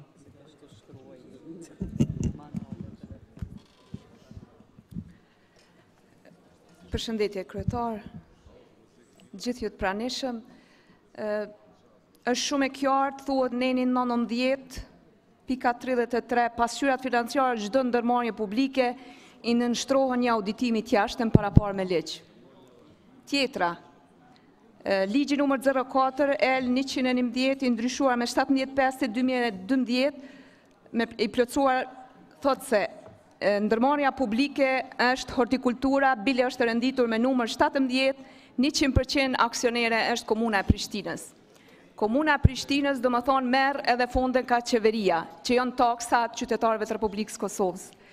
Na kemi rekomandu faktikisht për seancë, mirë po unë do t'i lexoj edhe gjitha ato raportet cilat i kemi shqyrtu, mirë po të njëjtën kohë është shumë e rëndësi edhe të sensibilizohet opinioni publik se si nuk është duke shkuar paraja publike aty ku duhet. Përfaqësuesit e hortikulturës kanë refuzuar me ardhë, jo një herë, po 2 herë në raportim, me arsëtimin se janë ndërmarrje publike lokale dhe se për punën e tyre i përgjigjen vetëm kufendit komunal të Prishtinës. Por të nderuar deputet, Komisioni për Mbikëqyrje të Financave Publike, si komision funksional i Kuvendit Republikës, ka në përgjithësinë e tij edhe mbikëqyrjen e gjitha raportet të auditimit realizuara nga zyra auditorit të përgjithshëm. Dhe po ashtu për gjitha organizatat buxhetore edhe të ndërmarrjeve publike, pa marrë parasysh sa është institucion ose ndërmarrje e niveli lokal apo dhe qendror. Për më tepër, sipas informatave që posedojmë, raportet auditimit dhe raportet financiare të kësaj ndërmarrje nuk kanë dalë për prezantim dhe miratim asnjëherë në Kuvendin Komunal të Prishtinës si aksionare. Atëherë, zyra kombëtare e auditimit ka dhënë opinion të kundërt të pasqyra vjetore financiare të kësaj ndërmarrje, duke konstatuar se pasqyrat financiare nuk kanë paraqit një pamje të vërtetë dhe të drejtë të pozitës financiare të hortikulturës deri me 31 dhjetor 2020. Me poshtë do t'i ceki disa nga gjetërat e auditorit: kompensimi antarëve të bordit drejtues me ndihmë financiare pa të drejtë ligjore, mos prezantimi sakt i stoqeve dhe shpenzimeve, mangësi në regjistrim të shpenzimeve të zhvlerësimit parasete, mos prezantim i sakt i pasurive jo qarkulluese, mos prezantim i sakt i pasqyrës së ndryshimeve në ekuitet, mos prezantim i sakt i të hyrave, mos prezantim i sakt i shënimeve shpjeguese, mos prezantim i sakt i pasqyrës së rrjedhës së paras, mos harmonizimi raportit të inventarizimit dhe regjistrit të aseteve, mungesë të tarifave për shërbimet të ofruara, çka është në kundërshtim edhe me rregulloren e kësaj kompanie që vetë kanë hartuar, nënshkrimi i kontrata o për furnizim pas sigurisë të ekzekutimit, si dhe kryerja e procedurave të rekrutimit pa u plotësuar numri i kërkuar i kandidatëve, të cilët i plotësojnë edhe kërkesa, domethënë të konkursit. Pra, një kompani publike me 212 punëtor e që përfiton ma shumë se 1.300.000 euro nga Komuna e Prishtinës, e cila funksionon që nga vitet e 60-ta, që e ka obligim të përkujdeset për hapësirat publike në kryeqytetin tonë, ka probleme serioze, menaxheriale, organizative dhe të performancës, çka është konstatim që i merret, domethënë, menaxhimi i laurës tek gërmia për shkak të keq menaxhimit, si dhe humbjeve, po ashtu edhe i merret menaxhimi i vorrezave të Komunës Prishtinës për menaxhim jo të mirë. Në këtë ndërmarrje ka pasur edhe mbipunësim të stafit në 2 vitet e fundit, e që kryesisht janë punësuar militant partijak të afërt me pushtetin. Qytetarët e Prishtinës, por edhe kushdo që e viziton kryeqytetin ton, mund ta shohin se hapësira gjilbruse në kryeqytet lën shumë për të dëshiruar. Prandaj edhe një herë i bëjmë thirrje Kuvendit Komunal Prishtinës si aksionari i kësaj ndërmarrje që përmes mekanizmave të saj ligjor të ndërmarrë të gjitha masat ndaj menaxhmentit kësaj ndërmarrje dhe të ndalen keqpërdorimet me taksat e qytetarëve, ndërsa kompania të kryejë misionin e vet në shërbim të publikut, ashtu siç e ka detyrim dhe siç përshkruhet edhe në rregulloren e saj dhe ligjet me bazë të cilave edhe është formuar. Faleminderit.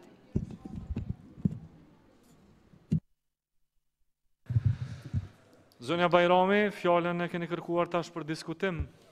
Kryetar, me sa po e shoh, raporti ka hyrë në diskutim, apo jo? Raporti që kam falë? Raporti do të thotë vendoset që me e shqyrtu raportin, apo jo? Sepse nuk ke fillu me ju dhanë fjallën. A jem duke shqyrtu raportin, se s'po e kuptaj? Zonja deputete, edhe nëse shqyrtohet ky raport, gjithmonë mendimet mund t'i japim në drejtim të, nëse mendoni ju, të seancës e cila do t'ja kthej sërish komisionit. Prapa, dhe ju këto diskutime me të cilat përna i drejtoni neve në këtë seancë, na këshi bërë shumë derë, po t'i këshi bërë mrena aty në komision, me zvete. Kjo do t'i kështi ndihmu shumë kësaj seance, që pastaj të dilnit në fund me një vendim më të qartë të përbashkët si komision. Por me qenë se komisioni ka votuar me shumicë të votave dhe ka përcjellë këtë seancës edhe kryesisë të kuvendit, ne në kryesitë të kuvendit nuk e kemi pasur këtë diskutim. Për shembull, ju do të mund t'ja kishit shpjeguar këtë shqetësim shefit të grupit juaj parlamentar, edhe ai kish mujt me na i bart neve në kryesi. Po ne kur kemi vendosur për këtë seancë, zonja Bajrami, në kryesi nuk u ngrit asnjë shqetësim një natyre të tillë, që po e ngrisni ju sot në seancë. Kështu që për këtë arsye kemi ardhur deri te kjo pikë që na u shfaq në seancë. E ju tek tash po e ngresni këtë shqetësim. Këto është problemi. Urdhro. Kryetar, faleminderit shumë.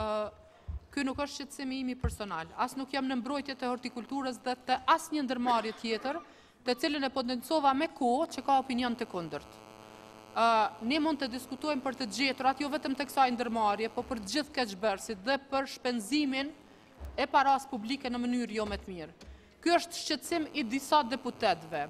Unë për arsye personale kam mungu për 10 ditë radhazin e kuvend, si rezultati saj edhe në mbledhjen ku komisioni e ka dërgu me rekomandime këtë në seancë. Unë sot jam konsultu me pas shqetësimeve të ngritura në grupin tim parlamentar, jam konsultuar edhe me shefen e grupit parlamentar të Lëvizjes Vetëvendosje, e cila për një mandat ka qenë kryetare komune. Dhe ajo si ish kryetare komune më tha se ne nuk kemi të drejtë të japim rekomandime. Në anën tjetër, ligji për ndërmarrjet publike e përcakton se kush është kuvendi aksionarëve. Ne, duke shqyrtuar këtë dhe duke ju dhënë rekomandime bordit e hortikulturës, po e shtrim pushtetin në një farë mënyre në qeverisjen lokale, gjë e cila nuk është ligjore. Krejt çka kërkova unë është që kjo pikë të shtyhet për në seancën e radhës në mënyrë që të kemi një opinion ligjor. Dhe prap, asesi do me thënë të mos e lem pa e shqyrtu. Nëse ne si kuvendi Republikës e Kosovës e kemi në kompetencë, jo që do të shqyrtojmë vetëm këtë, po të gjitha ndërmarrjet komunale mund të shqyrtojmë, po pse jo edhe raportet e auditimit të vetë komunave. Prap po e potencoj, raporti është i kundërt, po nuk jemi ne si deputet të kuvendit që ju japim rekomandime bordit të hortikulturës për shkak se ata i cakton aksionari, e aksionari nuk jemi ne, nuk është as qeveria e Kosovës, punën e cilës e mbikëqyr ky kuvend, po është, domethënë, kryetari komunës dhe është asambleja komunale. Ky është shqetësimi, po në qoftë se jam me vonesë, atëherë kërkoj falje, mirë po nuk mund të marr pjesë në këtë diskutim pa u shqyrtu. Pra po e them edhe njerë, nuk jam në mbrojtje të hortikulturës, ka opinion të kundërt, duhet të jenë përgjes, po përgjes para aksionarit të tyre. Faleminderit. Atëherë kështu. Ju vetëm po e bartnin një dilem edhe një shqetësim që e ka ngritur vetë ndërmarrja. Por pa paragjykuar për motivet e tyre, të drejtuesve të kësaj ndërmarrje, për mua është shqetësuese një diçka tjetër.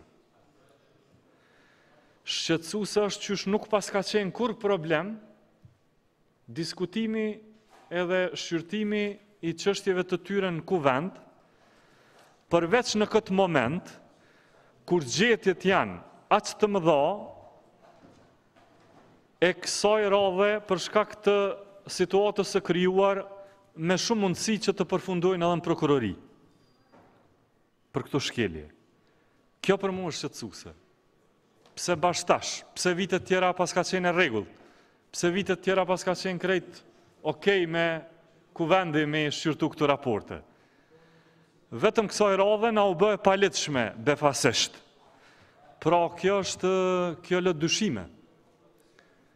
Unë e kuptoj që kjo nuk ka lidhje me ju. Kjo nuk ka lidhje me ju, ju vetëm po ngrisni shqetësimet që ato ja kanë kaluar juve. Mirë po, sa i përket ndërmarrjes, është me të vërtetë e paarsyeshme për menimin tim, që ata ta kenë zbuluar palitshmërinë e këtyre praktikave të kuvendit pikërisht kur gjetjet për ta lidhur me shpenzimet e parasë të taksapaguzëve të Kosovës lënë shumë dyshime për keqpërdorime. Urdhëron njëre? Kryetar, prap për saktësim nuk jam duke fol këtu në emër të hortikulturës. As nuk jam duke ngritë shqetësimet e atyre. Në mbledhjen e parë të komisionit, kur ne i kemi ftuar ata nuk kanë ardhur, ne kemi vendosur që ta përsërisim ftesën, edhe unë kam qenë për që nëse nuk vinë, domethënë raporti të delegohet në seancë. Sot në grupin tim parlamentar, deputet të cilët e kanë udhëheq Komisionin për mbikëqyrjen e financave publike e kanë ngritë këtë shqetësim që ne nuk kemi të drejtë të shqyrtojmë këto raporte dhe duhet kërkohet opinion ligjor. Erdha ngrita këtë shqetësim me juve, Edhe gjithashtu bisedova me zonjen Kusari, e cila pra po e përmend ka qenë një mandat kryetare komune. Edhe ajo ishte mendimi që ne nuk kemi të drejtë. Dhe në fund të erdhe në përfundim se ne mund të diskutojmë, por nuk mund të rekomandojmë asgjë. Do më thonë, unë jam duke ngrit shqetësimet jo të atyre, vetëm se kam frikë që ne po bëjmë shkelje dhe po hymë në kompetencat hujat. Unë nuk e di pse është problem që të shtyhet në seancën e radhës dhe ne të marrim një përgjigje, sepse unë do të insistoj që ne edhe për rast të tjera të kemi një përgjigje nga departamenti ligjor.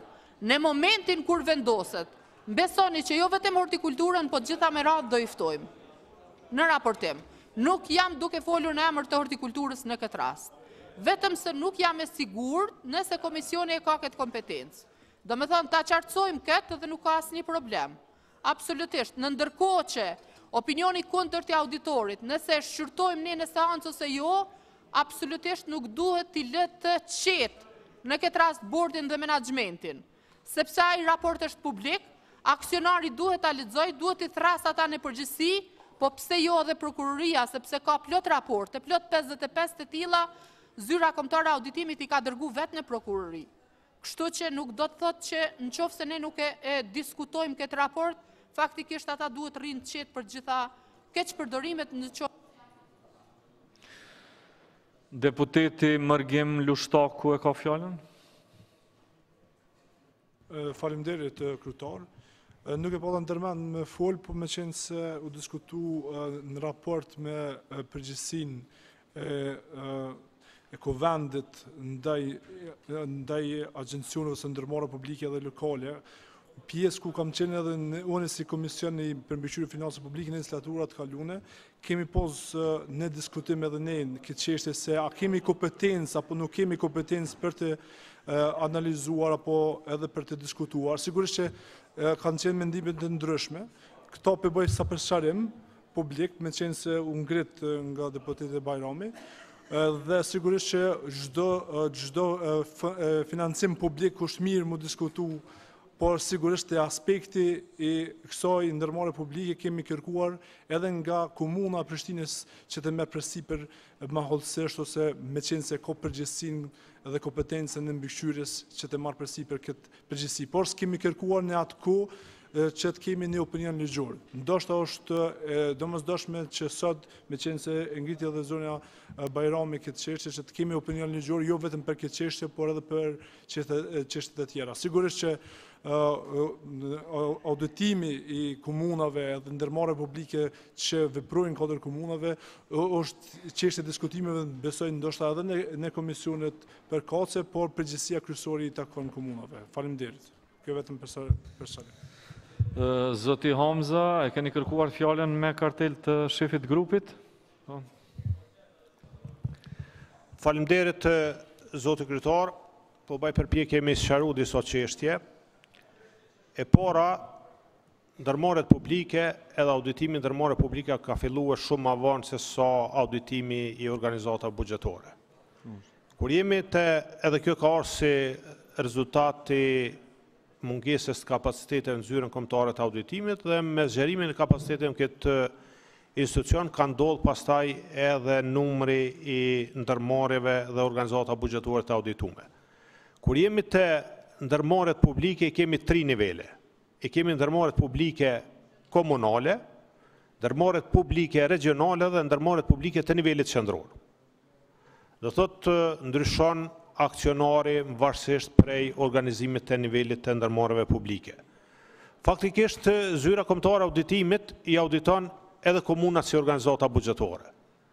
Po nuk nënkupton kjo me automatizëm që raporti auditimit komunave do të përfundojë domosdoshmërisht për të shqyrtuar në Kuvendin e Republikës Kosovës.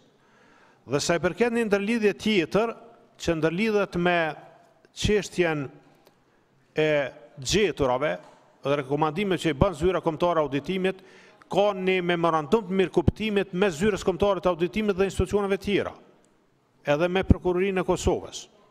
Dhe këto raporte janë publike. Dhe prokuroria e Kosovës në rastet kur konstaton që ka vend për me kry aktivitetet saktura, aja mund e nisë punën e vetë edhe ex officio, pasi që raportet janë publike. Prandaj besoj që këto çështje duhet të sqarohen komision, komisioni funksional të kry punët e veta, nëse konstaton që është çështje që duhet të trajtohet në kuadër të kuvendit, në brenda kuvendit të Republikës Kosovës e seancat plenare, e rekomandon. Nëse jo, unë besoj që ne në komisionet duhet të trajtojmë, të qartësojmë këto çështje dhe mos të prujmë situatën që në një seancë, domethënë kemi diskutime se a kemi drejt, a duhet, a nuk duhet të trajtohet një çështje e tillë. Faleminderit. Nga lëvizja vendosje dhe Artan Abrashi ka kërku fjalën.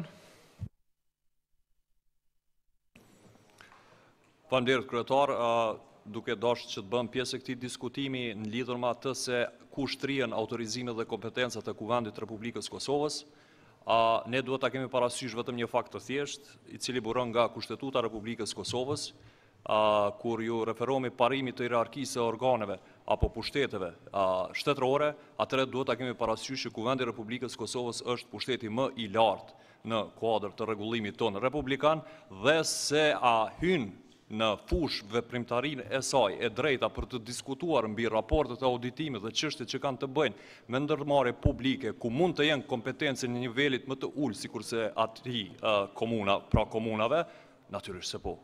Kuvendi i Republikës Kosovës ka autorizime dhe mandat për të bërë edhe amandementimin e ligjeve të cilën e rregullojnë funksionimin e këtyre ndërmarrjeve dhe autoriteteve që i nënshtrohen ato.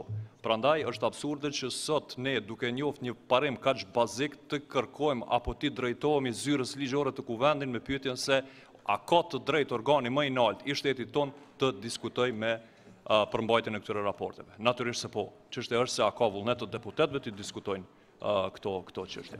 Faleminderit.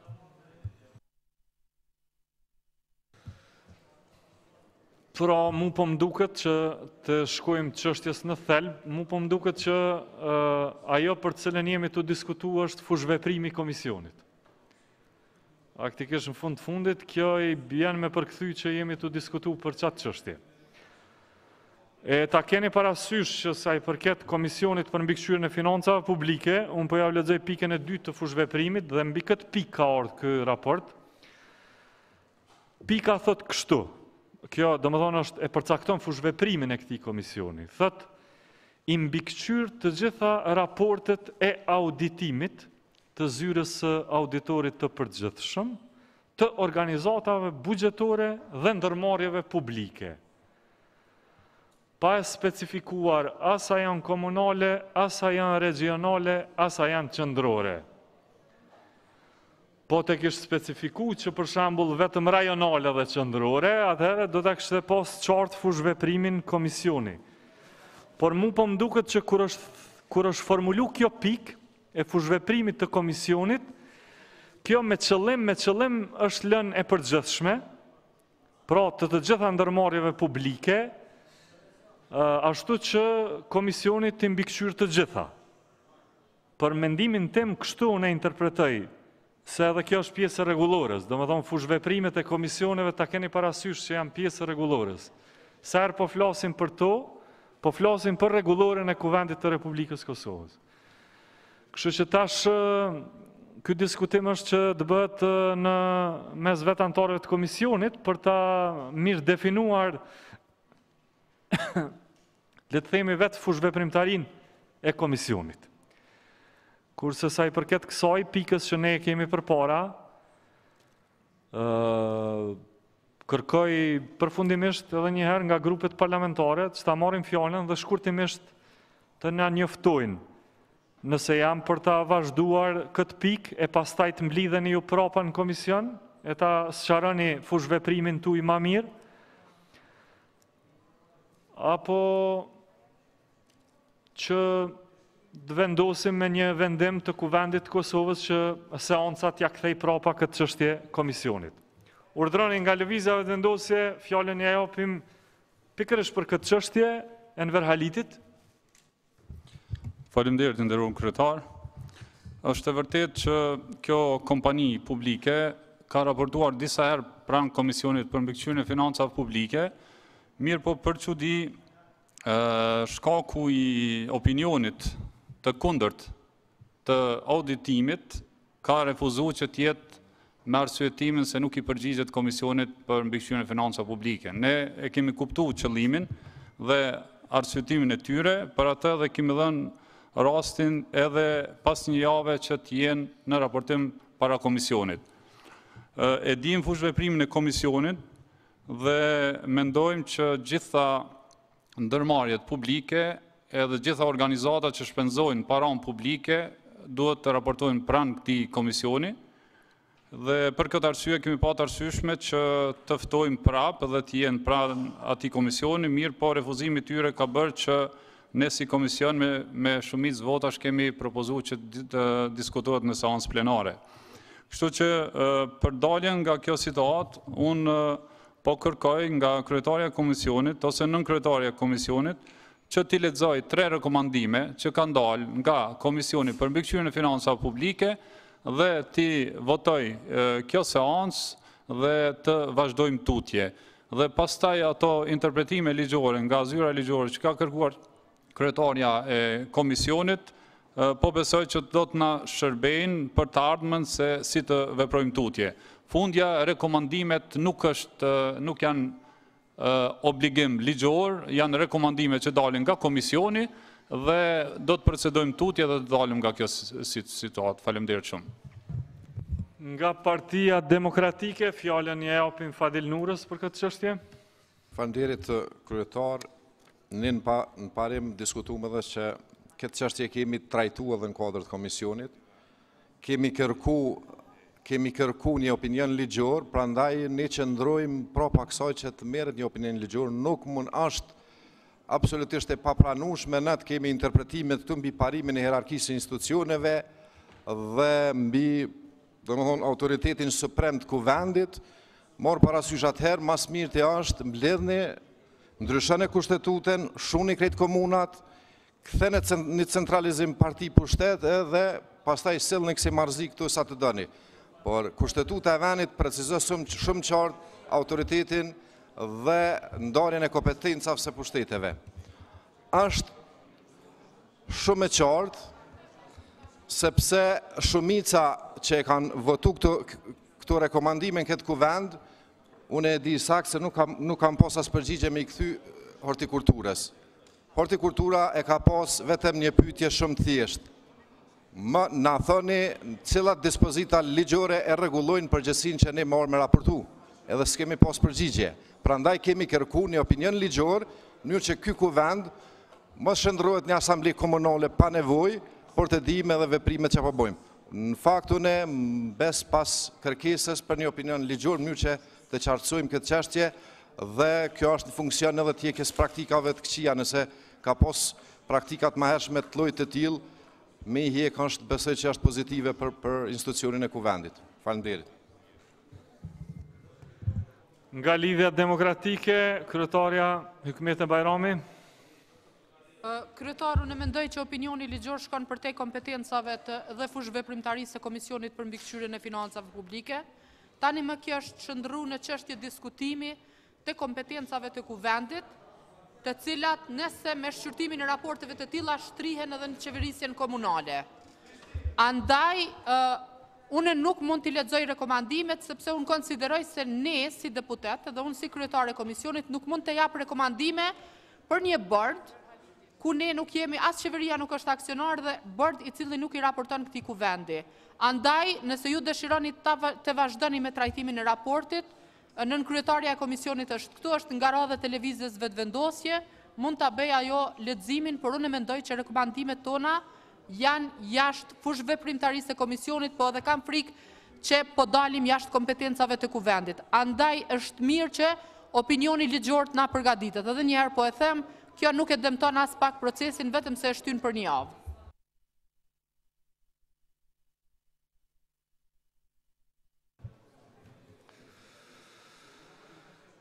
Mirë.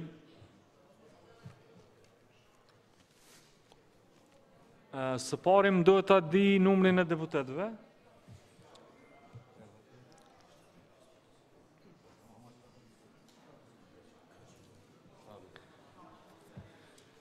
Janë 72 deputet të pranishëm në seancë. Atëherë mund të lexoni pra në rekomandimet e komisionit, me qenë se ta keni parasysh, procedurat kanë qenë të lehtëshme, vendimi i komisionit për sjellje të këtyre rekomandimeve deri në seancë. Kjo është hallka e parë e lidhshmërisë, hallka e dytë e lidhshmërisë është që kryesia e kuvendit ja ka dhënë vulën që kjo të jetë pikë e seancës, kështu që këto dy pika e bëjnë të lehtëshme leximin e këtyre rekomandimeve. Urdhroni. Deputeti Enver Haliti lexon këto rekomandime. Faleminderit, kryetar. Atëherë Komisioni për mbikëqyrjen e financa publike në bazë të nenit 62 të shtojtës numër 2 pika 13 të rregullorës së kuvendit, në mbledhjen e mbajtur me 29 qershor dhe 6 korrekt 2021 me rastin e shqyrtimit të raportit të auditimit të pasqyrave vjetore financiare të ndërmarrjes publike e hortikultura për vitin 2020, ka vendosur që të paraqesë këto rekomandime. Të miratohen rekomandimet e Komisionit për mbikëqyrjen e financave publike të dalën nga shqyrtimi i raportit të auditimit të pasqyrave vjetore financiare të ndërmarrjes publike hortikultura për vitin 2020. Në 1. Bordi i drejtorëve të ndërmarrjes publike hortikultura më njëherë të bëjë një analizë gjithëpërfshirëse të arsyeve lidhur me të gjeturat e raportit të auditimit. Pas analizës, bordi më njëherë të krijojë një plan të veprimit konkret që përfshin veprimet konkrete për adresimin e rekomandimeve me tekst të veçantë, rekomandimet që janë materiale dhe që kanë ndikuar në opinionin e auditimit. Në 2. Bordi i drejtorëve të bëjë një rishikim të mirëfillt të funksionimit të Departamentit të Kontabilitetit, Financave, duke vlerësuar përshtatshmërinë e stafit dhe përgatitjen profesionale dhe teknike, pasi që shumica e të gjeturave ndërlidhen me çështjet e kontabilitetit dhe kuptimin dhe zbatimin e dobët të standardeve të kontabilitetit dhe raportimit financiar. Po ashtu, bordi të siguroj që programi kontabilitetit dhe financave është rishikuar për të përmbushur kërkesat e standardeve të aplikueshme. Në 3, bordi i drejtorëve të raportoj te Komisioni për mbikëqyrjen e financave publike për progresin e adresimit të rekomandimeve nga zyra kombëtare e auditimit dhe rekomandimeve të dala nga Komisioni për mbikëqyrjen e financave publike. Ju faleminderit. Faleminderit. Tash të nderuar deputet, ju lutem që me ngritje dore të deklaroheni për rekomandimet e Komisionit për mbikëqyrjen e financave publike lidhur me raportin e auditimit të pasqyrave vjetore financiare të ndërmarrjes publike hortikultura për vitin 2020. Kush është për?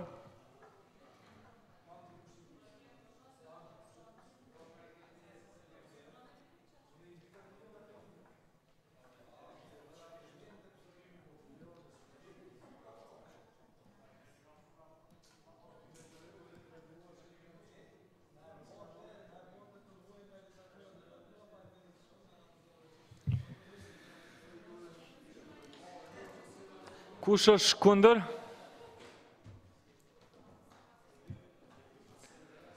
Kush abstenon?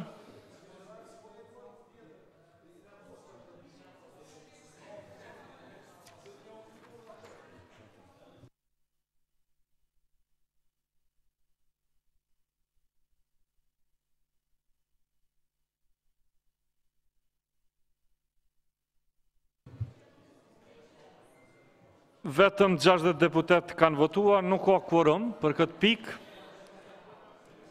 E shtym për një seancë tjetër. Ju faleminderit, i mbylli punimet e kësaj seance. Mirupafshim seanca tjera.